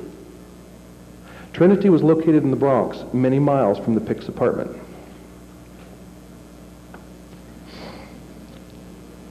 In their December 1963 report, shown here, the FBI stated that Trinity, quote, did not maintain any school records until 1957.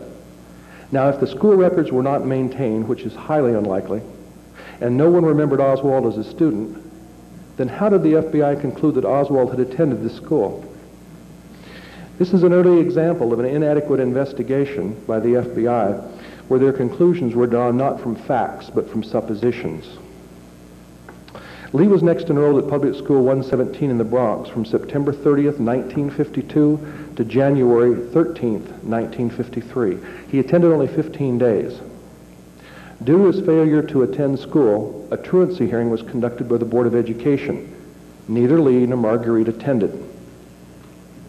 Marguerite and Lee moved to the Public School 44 district in January 1953, where Lee failed to register or attend school. On April 16, 1953, a court hearing was held. Lee was remanded to the Youth House, a detention home on Manhattan's Lower East Side, for psychiatric evaluation. Marguerite told the Warren Commission, quote, "Lee was in this home for boys. Now, I believe this home was in Brooklyn. I may have the name wrong. It was an old home in Brooklyn." Warren Commission records tell us that Lee Oswald was remanded to the Youth House, located on the Lower East Side in Manhattan. But Marguerite said that she visited Lee at a different facility, the Warwick Home for Boys in the Bronx.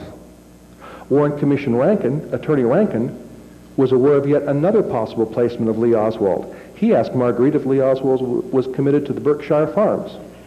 Why is there confusion as to where Lee was placed? He was only in the custody of the court for 3 weeks. Was he at the Youth House, Berkshire Farms, or the Warwick Home for Boys? Again, the records for this period are incomplete and confusing. An unusual discussion occurred during Warren Commission hearings between Attorney Rankin and Marguerite. It concerned a statement made by Marguerite's former housekeeper. "Mr. Rankin, before you left New York, did you ever tell anybody that you took Lee Oswald to New York so he could have mental tests at the Jacoby Hospital?" "No, sir. My child was a normal child, and while in New York, I explained to you he had a dog with puppies. He had a bicycle. There was nothing abnormal about Lee Oswald." Did you notice how Marguerite avoided answering Rankin's question about the Jacoby Hospital? She tried to shift the focus of his question by explaining that her son was normal and even had a dog with puppies. In doing so, however, the statements she made to Rankin were incorrect. Lee Oswald did have a dog. The dog did have puppies. But the event was not in New York in 1953, but rather in Fort Worth, Texas in 1949. He gave his teacher, Mrs. Livingstone, a puppy for a Christmas present. Marguerite Oswald's memory was off by 4 years. The point here is not that Lee had a dog with puppies, but rather that Marguerite avoided answering a direct question concerning the possibility that Lee had come to New York for mental tests at the Jacoby Hospital. The point was never again raised by the Warren Commission. On May 7, 1953, Oswald was brought to court. Lee was ordered to return to school and to attend regularly. He entered Public School 44 the next day and attended school until June 1st. We have just seen that court and Board of Education records show Oswald attended less than 3 weeks of school for the 1953 spring semester. Yet Warren Commission records obtained by the FBI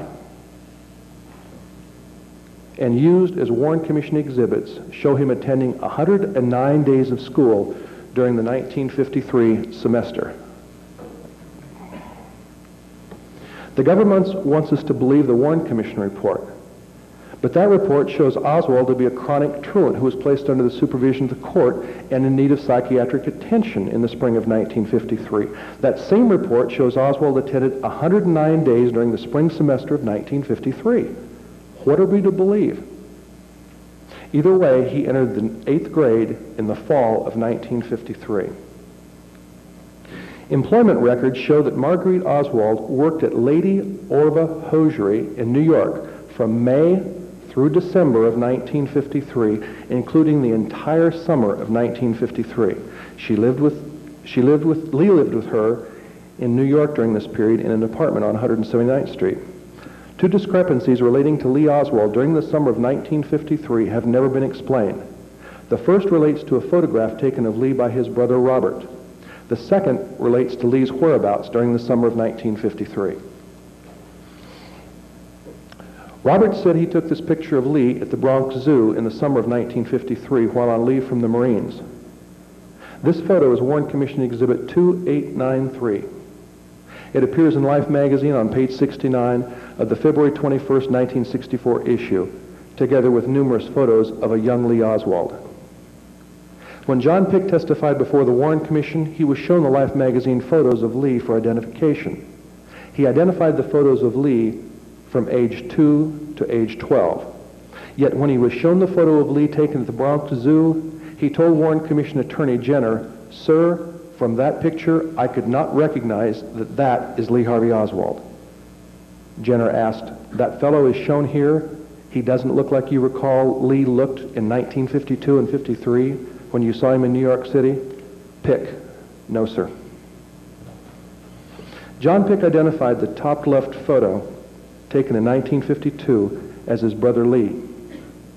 The top right photo was taken of Lee in New Orleans in 1955. The photo on the bottom was taken by Robert in the summer of 1953. This is the photo that John Pick told the Warren Commission was not his brother. If the photo was not of Lee Oswald, then who was it? John Pick now lives in Lynn Haven, Florida. When I asked him about the photo, Pick stated that he gave his testimony to the Warren Commission in 1964. He will stand by that testimony and has nothing further to say. The second discrepancy concerns Oswald residing in Stanley, North Dakota in the summer of 1953. Allegedly, he was in New York at this time, living with his mother in the 179th Street apartment. She was working from May 53 through December 53 at Lady Orva Hosiery in New York. When Oswald defected to Russia in 1959, he was interviewed by Eileen Mosby, a reporter for UPI at the Metropole Hotel.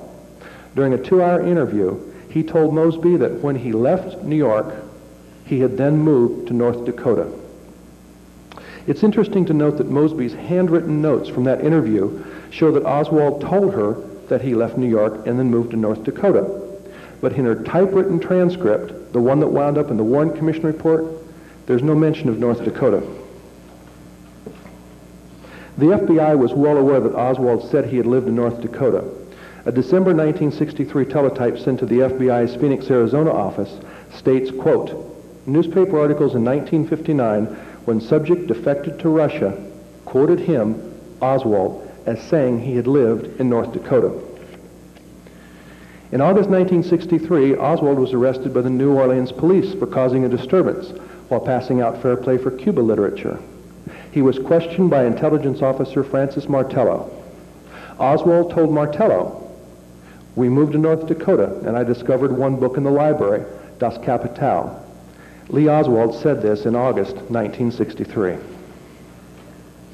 Following the assassination, Mrs. Alma Cole of Yuma, Arizona, wrote a letter to President Lyndon Johnson.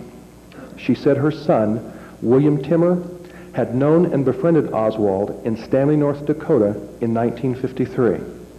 Timmer was interviewed by FBI agent Donald Head on December 21st and 22nd, 1963. In the summer of 1953, Timmer said he and other boys his age met a teenager at the city park who introduced himself as Harv, or Harvey Oswald. Oswald told the group he had been in New York City and talked of gang fighting with weapons made from razor blades stuck in potatoes. Timmer remembered being in a fight with Oswald in the city park. He recalled that it seemed odd to him that Oswald rode a bike as he seemed too old for that sort of thing. Shortly after he met him, Oswald talked about communism. This is the earliest known occurrence of Oswald's reading communist literature or books. Timmer said that Oswald took 3 pamphlets from his back pocket and said, "I'll bet you've never seen anything like this before." Timmer said the pamphlets were about communism. Now, how many of you remember Oswald saying that he first became interested in communism when an old lady standing on a street corner handed him a pamphlet about saving the Rosenbergs in New York? Those pamphlets were published by the Communist Party. Could this be the pamphlet that Timmer saw? Oswald said he'd been all over the country but did not talk of his family. Timmer did not see Oswald at school in the fall of 1953, and he is certain he did not attend school in Stanley. Timmer reviewed his elementary school records and carefully determined with certainty that he met Oswald in the summer of 1953. The thought occurred to me that Timmer invented the story. However, in 1959 in Moscow, Oswald himself told Eileen Mosby he had lived in North Dakota. Timmer would have no way of knowing the contents of that interview. Timmer also would have no way of knowing that while in the custody of the New Orleans Police Department in August 1963, Lee Harvey Oswald himself told Officer Martello that he had lived in North Dakota. I located Timmer, who is 54 years old, and spoke with him 2 weeks ago.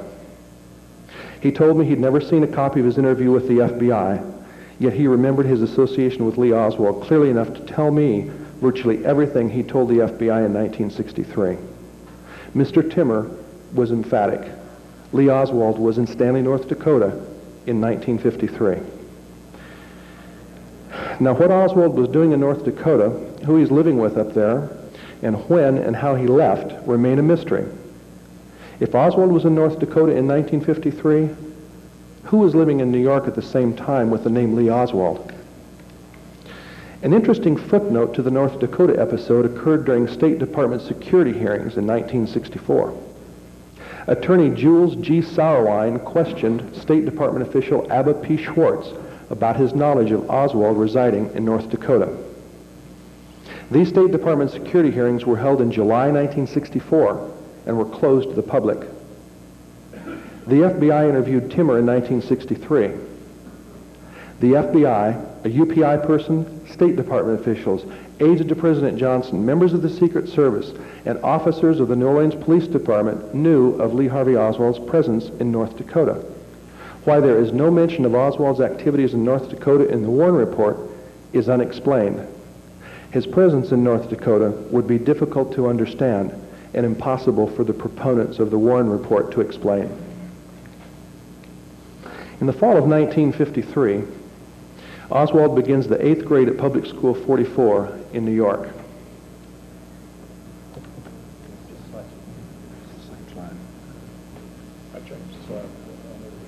Okay.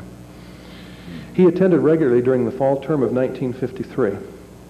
School records show he attended school 62 days with 3 absences.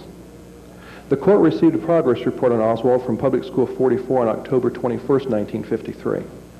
On November 19th, a hearing was held. Mrs. Oswald, Lee Harvey Oswald, and Mr. Nielsen, an attorney, were present.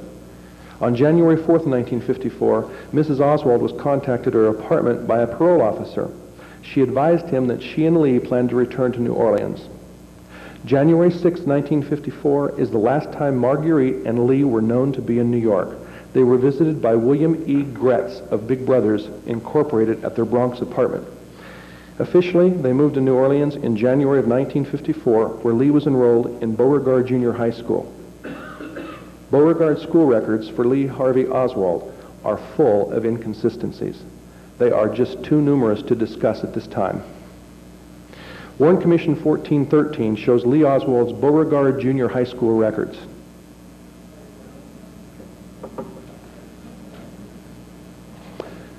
Please note, there are 3 lines for his 8th grade year. That would be this line, and this line. And there are 3 lines for his 9th grade year. This one, and this one. The top line highlighted in yellow shows his grade and attendance for the fall term of 1953. The second line, that line, is for the spring term in 1954. The third line is the average of the fall and the spring term and shows his yearly grade and attendance record. Please look at the top line highlighted in yellow, all the way to the right. This shows Lee Harvey Oswald attended a general science class. That's there. He received a grade of 70. A physical education class. Where is that, Dad? Right there. Sorry, it isn't any larger. A physical education class where he received a grade of 70. He was absent one time, not tardy, and right here he attended 89 days. 89 days in the fall semester of 1953. 90 days, or is that 70? In the spring term of 1953, and for the whole entire school year, the 53-54 school year, 179 days.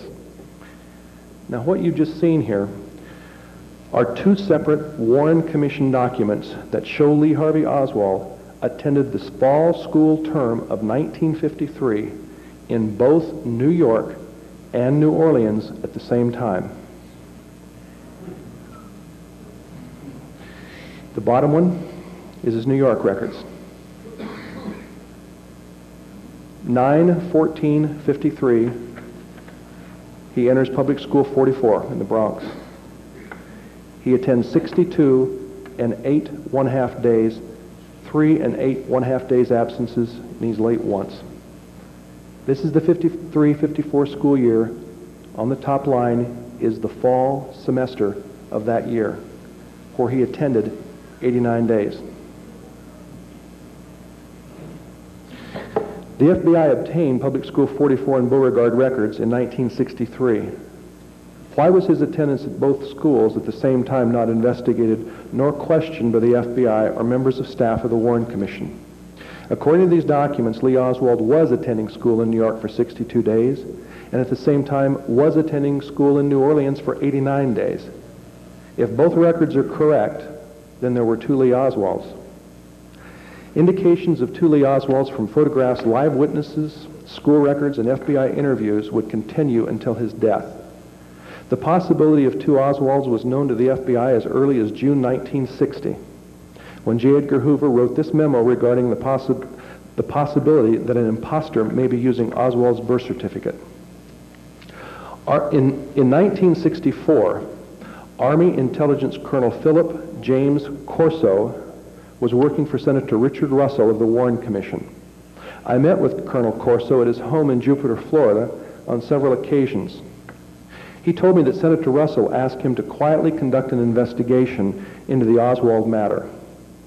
Colonel Corso reported to Senator Russell that there had been 2 United States passports issued to Lee Harvey Oswald and had been used by 2 different men. He obtained this information from the head of the United States Passport Office, Francis Knight.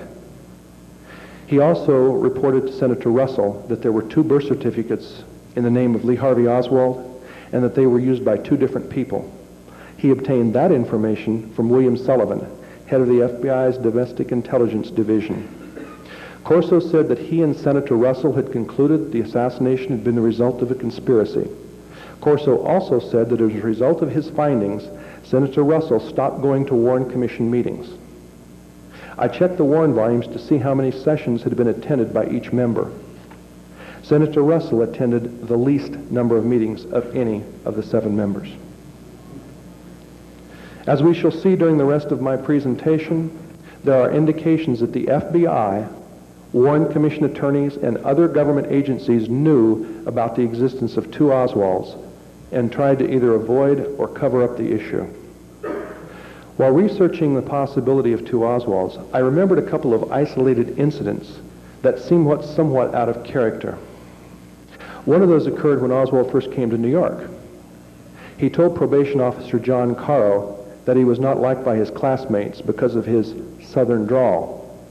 Yet a year and a half later, when he moved to New Orleans, he was ridiculed because of his northern accent. He was even nicknamed Yankee. How a southern boy could acquire a northern accent after living in New York only a year and a half is not adequately explained. The second incident occurred in New Orleans in 1954 when a group of white boys beat up Oswald for sitting in the Negro section of a bus. While this southern boy would not know better than to sit in the Negro section of a bus in the early 1950s is unexplained.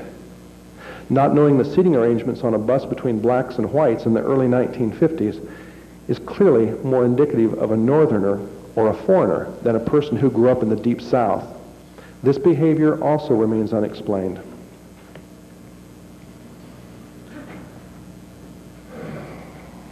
Edward Vogel met Lee Oswald while attending Beauregard in 1955.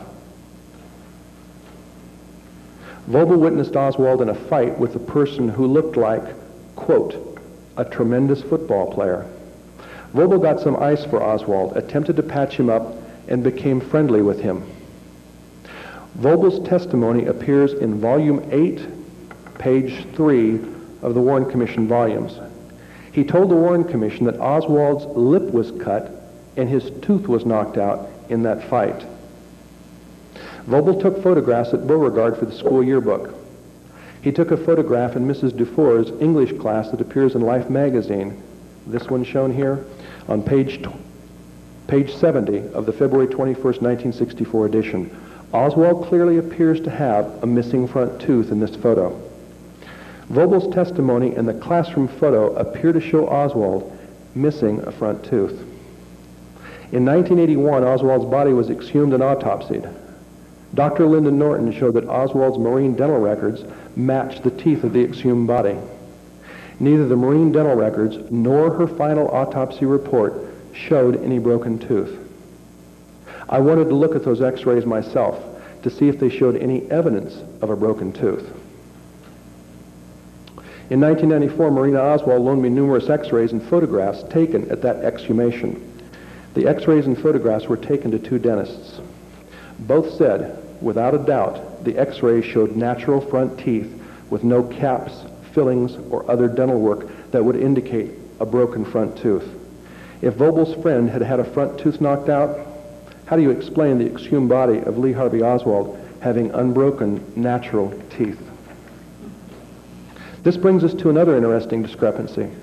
When Dr. Norton examined the dental x-rays of the exhumed body, she compared them to x-rays furnished to her by the government, allegedly made of Oswald at El Toro, California, on March 27, 1958. But there's a problem here. Oswald's official whereabouts in March 1958 are well known.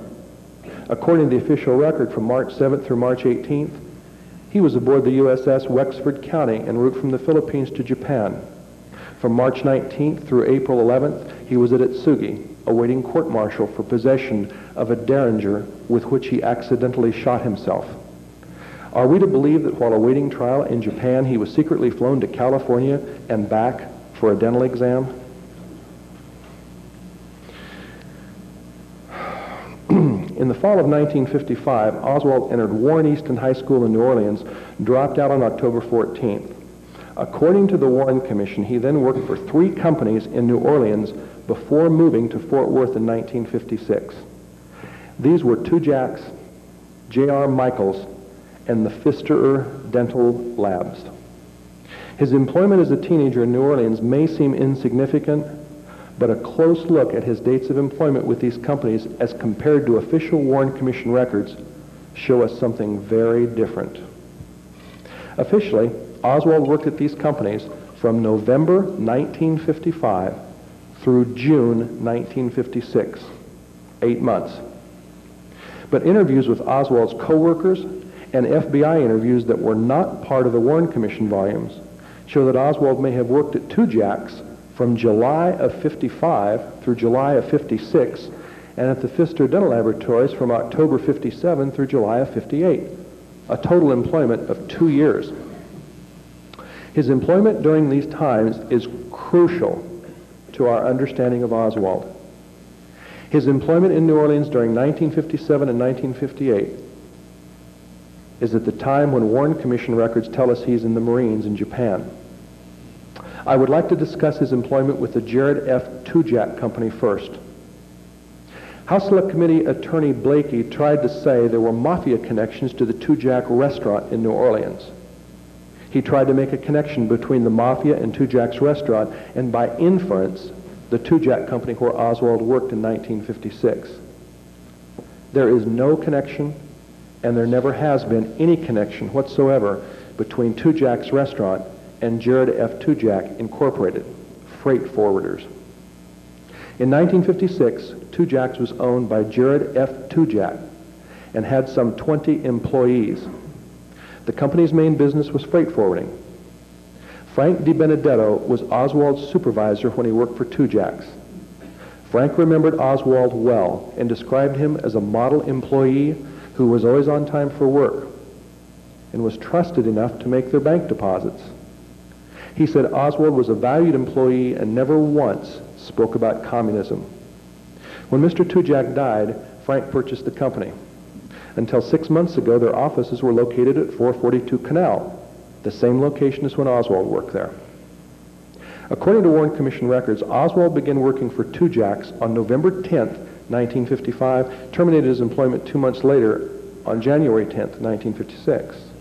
These dates came from an FBI interview with Mr. Tujak and from handwritten payroll records.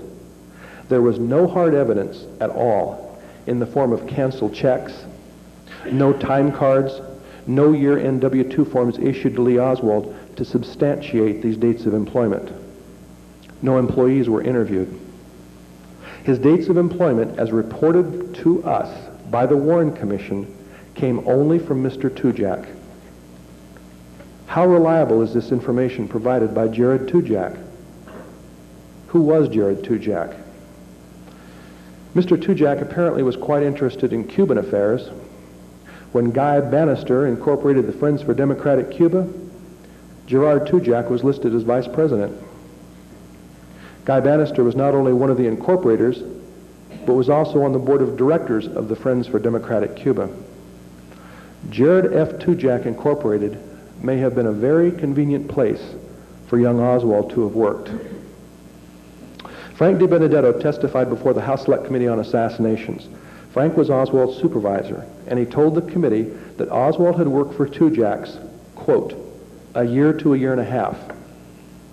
Frank clearly remembered when Oswald quit. Oswald told Frank he was quitting in order to join the Marines. Oswald left New Orleans in July 1956 and moved to Fort Worth, where he joined the Marines in October. Frank's memory of Oswald working for him for a year to a year and a half differs significantly from that of Mr. Tujak, who told the FBI that Oswald had worked there only 2 months. If Oswald had indeed worked for Tujak's for a year to a year and a half, then he must have started working for Tujak sometime in the summer of 1955. A clue to when Lee Oswald started working for Tujak's may be found in the testimony of Robert Oswald. Robert told the Warren Commission that when he got out of the Marines in July 1955, he stayed with Marguerite and Lee for 1 week before moving permanently to Fort Worth. Robert stated, quote, Lee was working for an export firm there in New Orleans. That was July 55. If Lee was working for Tujak's in 55 through July of 56 when he quit to join the Marines, then Frank DiBenedetto's memory of Oswald's employment is probably correct. Further corroboration of Oswald's employment comes from Gloria Callahan, who was a secretary at Tujak's. She took a leave of absence to have her first child in April and May of 1956. She clearly remembers Oswald working at Tujak's at that time. Gloria has remained friends with Frank and Harriet DiBenedetto, visits them often, and lives outside of New Orleans. The dates of Oswald's employment at Tujak's, again, is critical.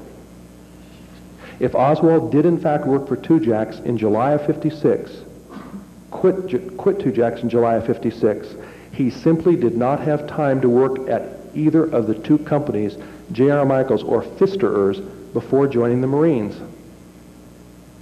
After Tujak's, the Warren Commission tells us he went to work for the J.R. Michaels Company. J.R. Michaels was located 1 floor below Tujak's in 1956, 442 Canal Street. J.R. Michaels was a small freight forwarding company with no more than 5 employees. The office manager in 1956 was Nick Mazza.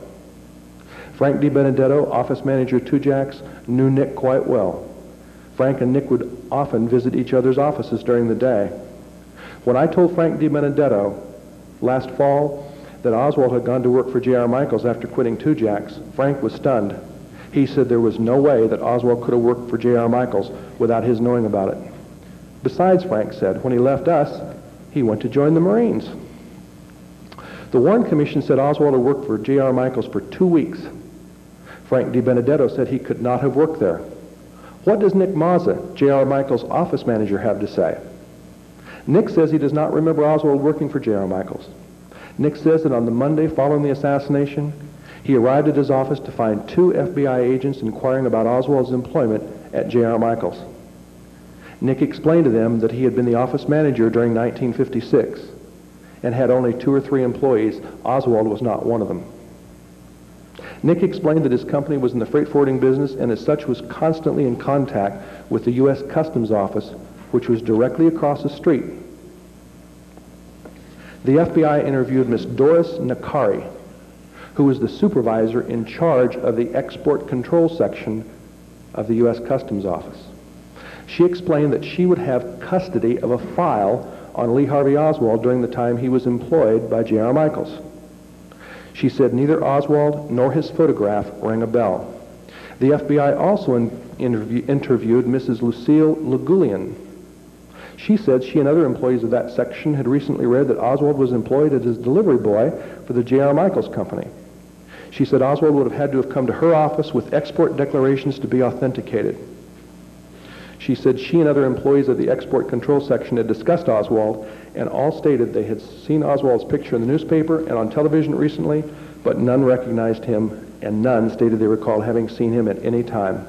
She further said that Oswald would have had an identification photograph at the export control section along with a brief file concerning him and the name of the firm he represented. Whether or not Oswald worked at J.R. Michaels remains unanswered. The evidence from Nick Mazza, Frank DiBenedetto, the employees of the U.S. Customs Office, and the lack of required documentation from the U.S. Customs House would suggest that he did not work at J.R. Michaels. From a different point of view, what evidence is there that he did work there? Oswald's final place of employment, according to the Warren Commission, is the Pfisterer Dental Laboratory. The Warren Commission tells us that after quitting J.R. Michaels, he worked, quote, several months thereafter for the Pfister Dental Laboratory. If Frank DiBenedetto's memory was correct about Oswald working at Two Jacks until he left to join the Marines, which was July of '55, there's no time during 1956 that Oswald could have been employed by Pfisterers. Neither the FBI nor the Warren Commission obtained payroll records, canceled checks, employment applications, copies of W-2 forms, or any documents to substantiate the time that he worked at Pfister's in 1956. The available evidence, in fact, shows that he worked at Pfister's in 1957 and 1958. For now, I would like to continue discussing Oswald during the fall of 1956, at which time he returned to Fort Worth. Oswald entered Arlington Heights High School in Fort Worth in September 1956. His friend from grade school, Richard Garrett, who remembered Oswald as being the tallest kid in the class, the leader of our group, did not recognize Oswald in high school. The left photo of Oswald in grade school in 1952 is when he was a classmate of Richard Garrett. The photo on the right was taken at Arlington Heights High School in Fort Worth in 1956. Garrett was interviewed by Life magazine in 1964. He said, "I remember I had to look down on him in high school, and it seemed strange because he had been the tallest, most dominant member of our group in grammar school. He was very different from the way I remembered him. He even tried to sell me on communism." Lee dropped out of high school and enlisted in the Marines on October 24th. The next day he arrived in San Diego. Warren Commission Exhibit 1962 is a statement by Alan R. Feld. He gave this statement to the FBI, which is Warren Commission number 1962. His statement differs significantly with Warren Commission records. Warren Commission records show Oswald attended radar school in Jacksonville, Florida. But Feld says he and Oswald attended A&P school. A&P is short for Airframe and Power Plant, a mechanic school, quite different from a radar school. This slide shows the discrepancy between Warren Commission records and Feld's statement. Warren Commission records show Oswald attended radar school in March and April 1957 in Jacksonville, but Feld says he and Oswald were in California at that time. Warren Commission records show Oswald attending Advanced Communication School in Biloxi, Mississippi in May and June. Feld says he and Oswald attended A&P school in Jacksonville, Florida in May and June. Warren Commission records show Oswald reporting for duty on July 9th in El Toro, California. Feld says he and Oswald attended Aviation Electronics School in Memphis, Tennessee in July. Warren Commission records tell us Oswald departed for Japan on August 22nd. Feld says he and Oswald were still attending aviation electronics classes in Memphis, Tennessee. Warren Commission records show Oswald en route to Japan by ship until September the 12th. Feld says he was with Oswald at that time in Memphis and last saw him in September. Feld was transferred to Opelika, Florida, later a major CIA base, and did not see Oswald again until September, and see Oswald again after September of 57. Now here's a statement given to the FBI and entered as a Warren Commission exhibit that clearly conflicts with Oswald's official whereabouts in the Marines over a period of at least 6 months. Yet Feld was not called to testify, nor were his statements to the FBI investigated. Neither the FBI nor the Warren Commission chose to deal with Feld's knowledge of Oswald. If they had, perhaps the truth about Oswald would have been made public 30 years ago. Warren Commission Exhibit 1386 is a statement given to the FBI by Airman Second Class Palmer E. McBride of the U.S. Air Force the day after Kennedy's assassination. McBride's statement is similar to Alan Feld's in that both men had knowledge of Oswald that differed significantly from Warren Commission version of Oswald's life. But whereas Feld had worked with Oswald for a 6-month period while in the Marines, McBride had worked with Oswald in New Orleans for nearly a year, but at a time when Oswald was supposed to have been in Japan and the Philippines. Warren Commission records show that Oswald was in the Marines from October 1956 until September 1959. But McBride says he worked with Oswald from the fall of 57 to the summer of 58 at the Pfister Dental Laboratories in New Orleans. Oswald told McBride more emphasis should be placed on the space program in view of recent Russian space successes. I wondered if Oswald was referring to Russia's October 1957 launching of Sputnik. In late 1957 or early 1958, McBride took Oswald to his home to listen to classical music, perhaps 2 or 3 times. In early 1958, he took Oswald to a meeting of the New Orleans Amateur Astronomy Association at the home of Walter Gerke. In 1958, McBride visited Oswald at his room at the Hotel Senator, where Oswald showed him copies of Das Kapital and the Communist Manifesto. The Hotel Senator was less than 50 feet from the Pfister Dental Laboratory where McBride and Oswald worked. Both are in the French Quarter in New Orleans. McBride and Oswald had worked together, made deliveries together, and visited each other's homes for nearly a year. The Warren Commission did not take McBride's testimony. In fact, of the 8 individuals mentioned in McBride's statement, only 1 was interviewed by the Warren Commission. That person was William Wolfe, Jr., a friend of McBride's who had met Oswald briefly. Wolfe's testimony is 5 pages long, but provides little information about Oswald. Remember McBride saying he'd worked with Oswald during 1957 and 58?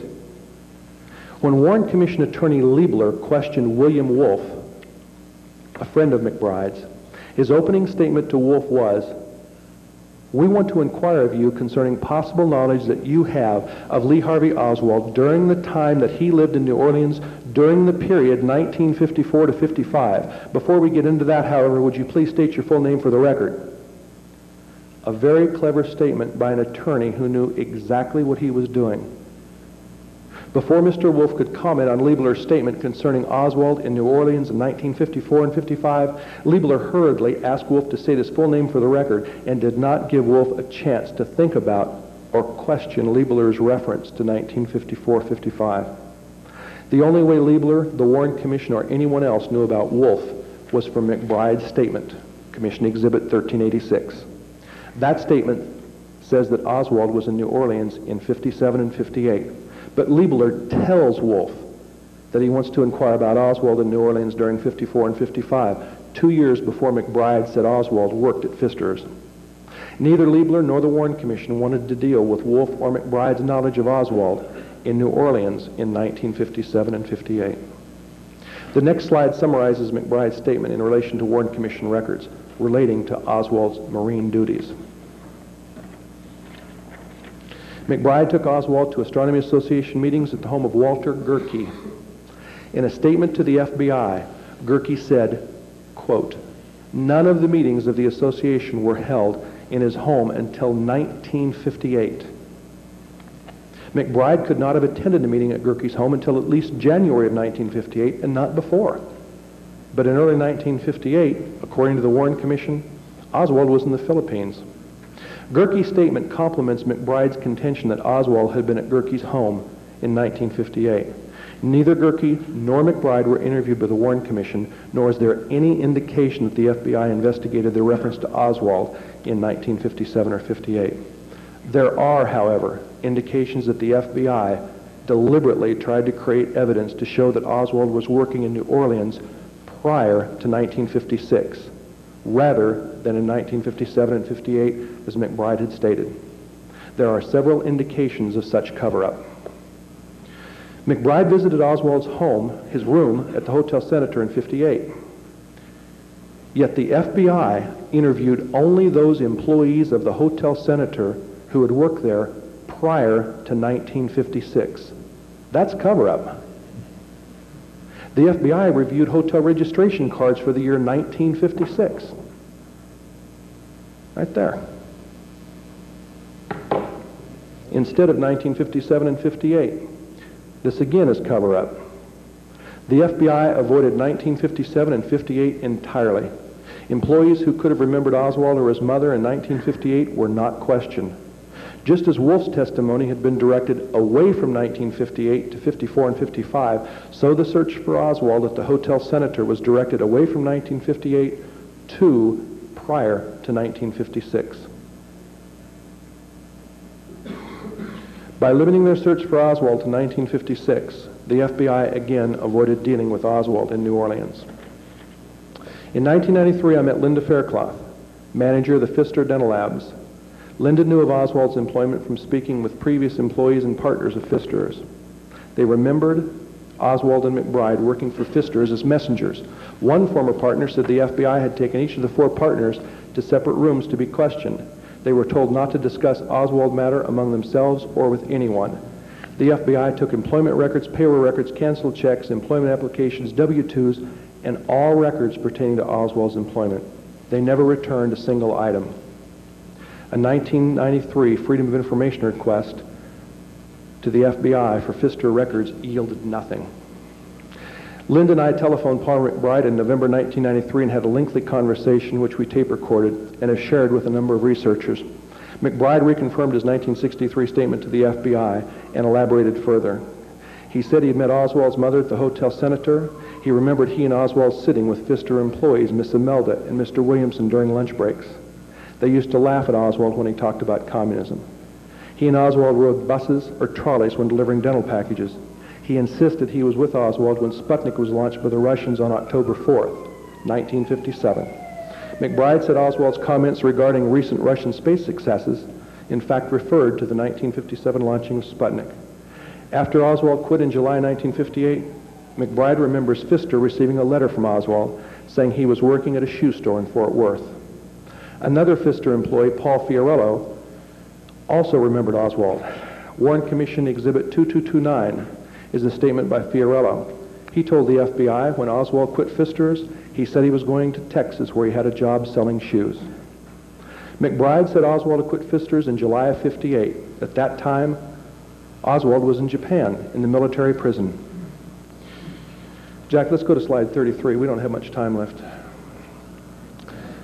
This Warren Commission document is Dallas Police Report of November 26, 1963, listing items taken from the home of Ruth Payne and turned over to FBI agent Warren DeBreeze the same day. Items 168 and 169 are tax withholding statements. Notice the W-2 showing Oswald worked for the Pfister Dental Laboratories in 1956. But McBride said Oswald had worked at Pfister's in 57 and 58, not 56. Either McBride's statement or the W-2 form from the Dallas archives was false. The federal tax ID number shown on the W-2 form for Pfister's is 444599. I called the IRS district office in Memphis, Tennessee, and asked the IRS representative if it was possible to determine when these tax numbers were issued. Please listen carefully. I was told the tax ID number issued on this 1956 form was issued in January of 1964. Those W-2 forms are fake.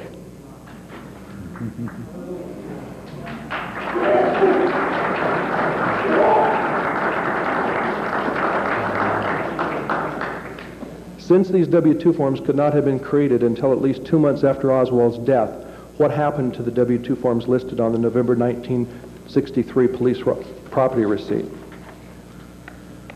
Oswald's tax returns for these years are still classified and withheld from the public. If they showed his employment at the Pfister Dental Labs during 57 and 58, we can understand the true reasons for keeping them secret. I've read the Warren volumes. Most of us have heard of Oswald's Russian-speaking ability and his communist tendencies while in the Marines. But how many are you aware that when Oswald was in Japan and the Philippines in 1957 and 58, there is no evidence of his speaking Russian, reading Russian newspapers, listening to Russian records, etc. Only after returning to El Toro, California in December 1958 are there reports of Oswald speaking Russian, subscribing to Russian newspapers, and talking about communism. A month and a half after returning to the States, he takes a Russian test. A few months later, in June 1959, he had a date with Rosalind Quinn, who'd been studying Russian for over a year with a Berlitz tutor. They conversed in Russian for several hours. She was impressed with his knowledge of conversational Russian. Where did he learn Russian? Where did he have time?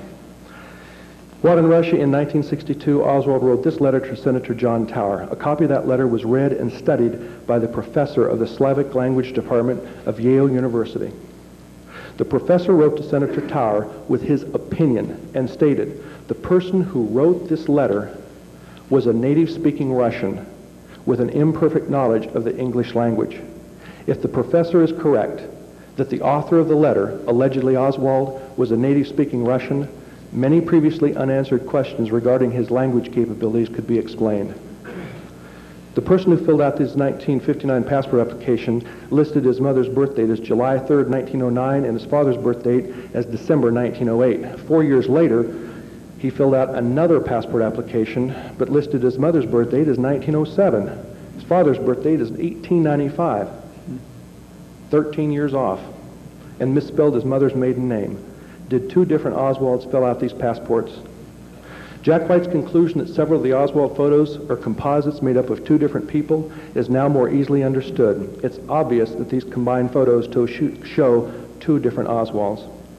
John Pick told the Warren Commission, the Lee Harvey Oswald I met in 1962 was not the same Lee Oswald I had known 10 years previous. Was Pick trying to tell us something? Marguerite Oswald told the Warren Commission, I think he was recruited by the CIA, that he was sent by this organization to Russia, then to Dallas to infiltrate subversive organizations, and who knows, to expose a plot against Kennedy. The Warren Commission members gave you their opinions in 1964. We are entitled to our own opinions. From the government's own evidence, we have the strongest case yet for more than one Oswald. And if there were two Lee Harvey Oswalds, then who created them and perhaps manipulated one of the Oswalds into the twisted maze of the Kennedy assassination could help us understand who was really behind the assassination. In conclusion, I hope my presentation has shown that more research is needed in order to understand who Lee Oswald really was and who he represented. Thank you.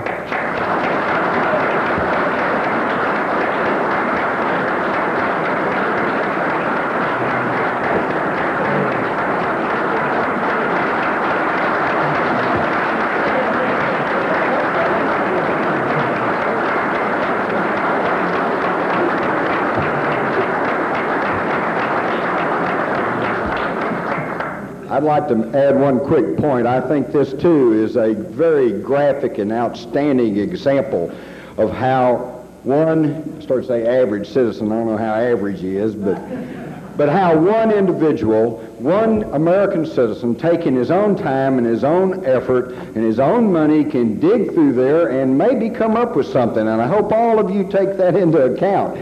You know, we can all get in there and don't think that there's not anything left to find. Because I think John's found something. And when you put this together, think about it a little bit as you go home this evening. If there were two Oswalds, or three Oswalds, or 4 or 5 Oswalds, okay, then this is a government intelligence operation. What a perfect patsy for an assassination. Because now everybody has to run for cover. Everybody has to cover up. And sometimes for the most benign reasons. Because if there were phony Oswalds out there, how many other phony individuals were out there? How many other operations were they running? And then maybe this could rip open this whole thing. So maybe there is legitimate reason to hide away things because of national security. Thank y'all. Gary, you want to say something?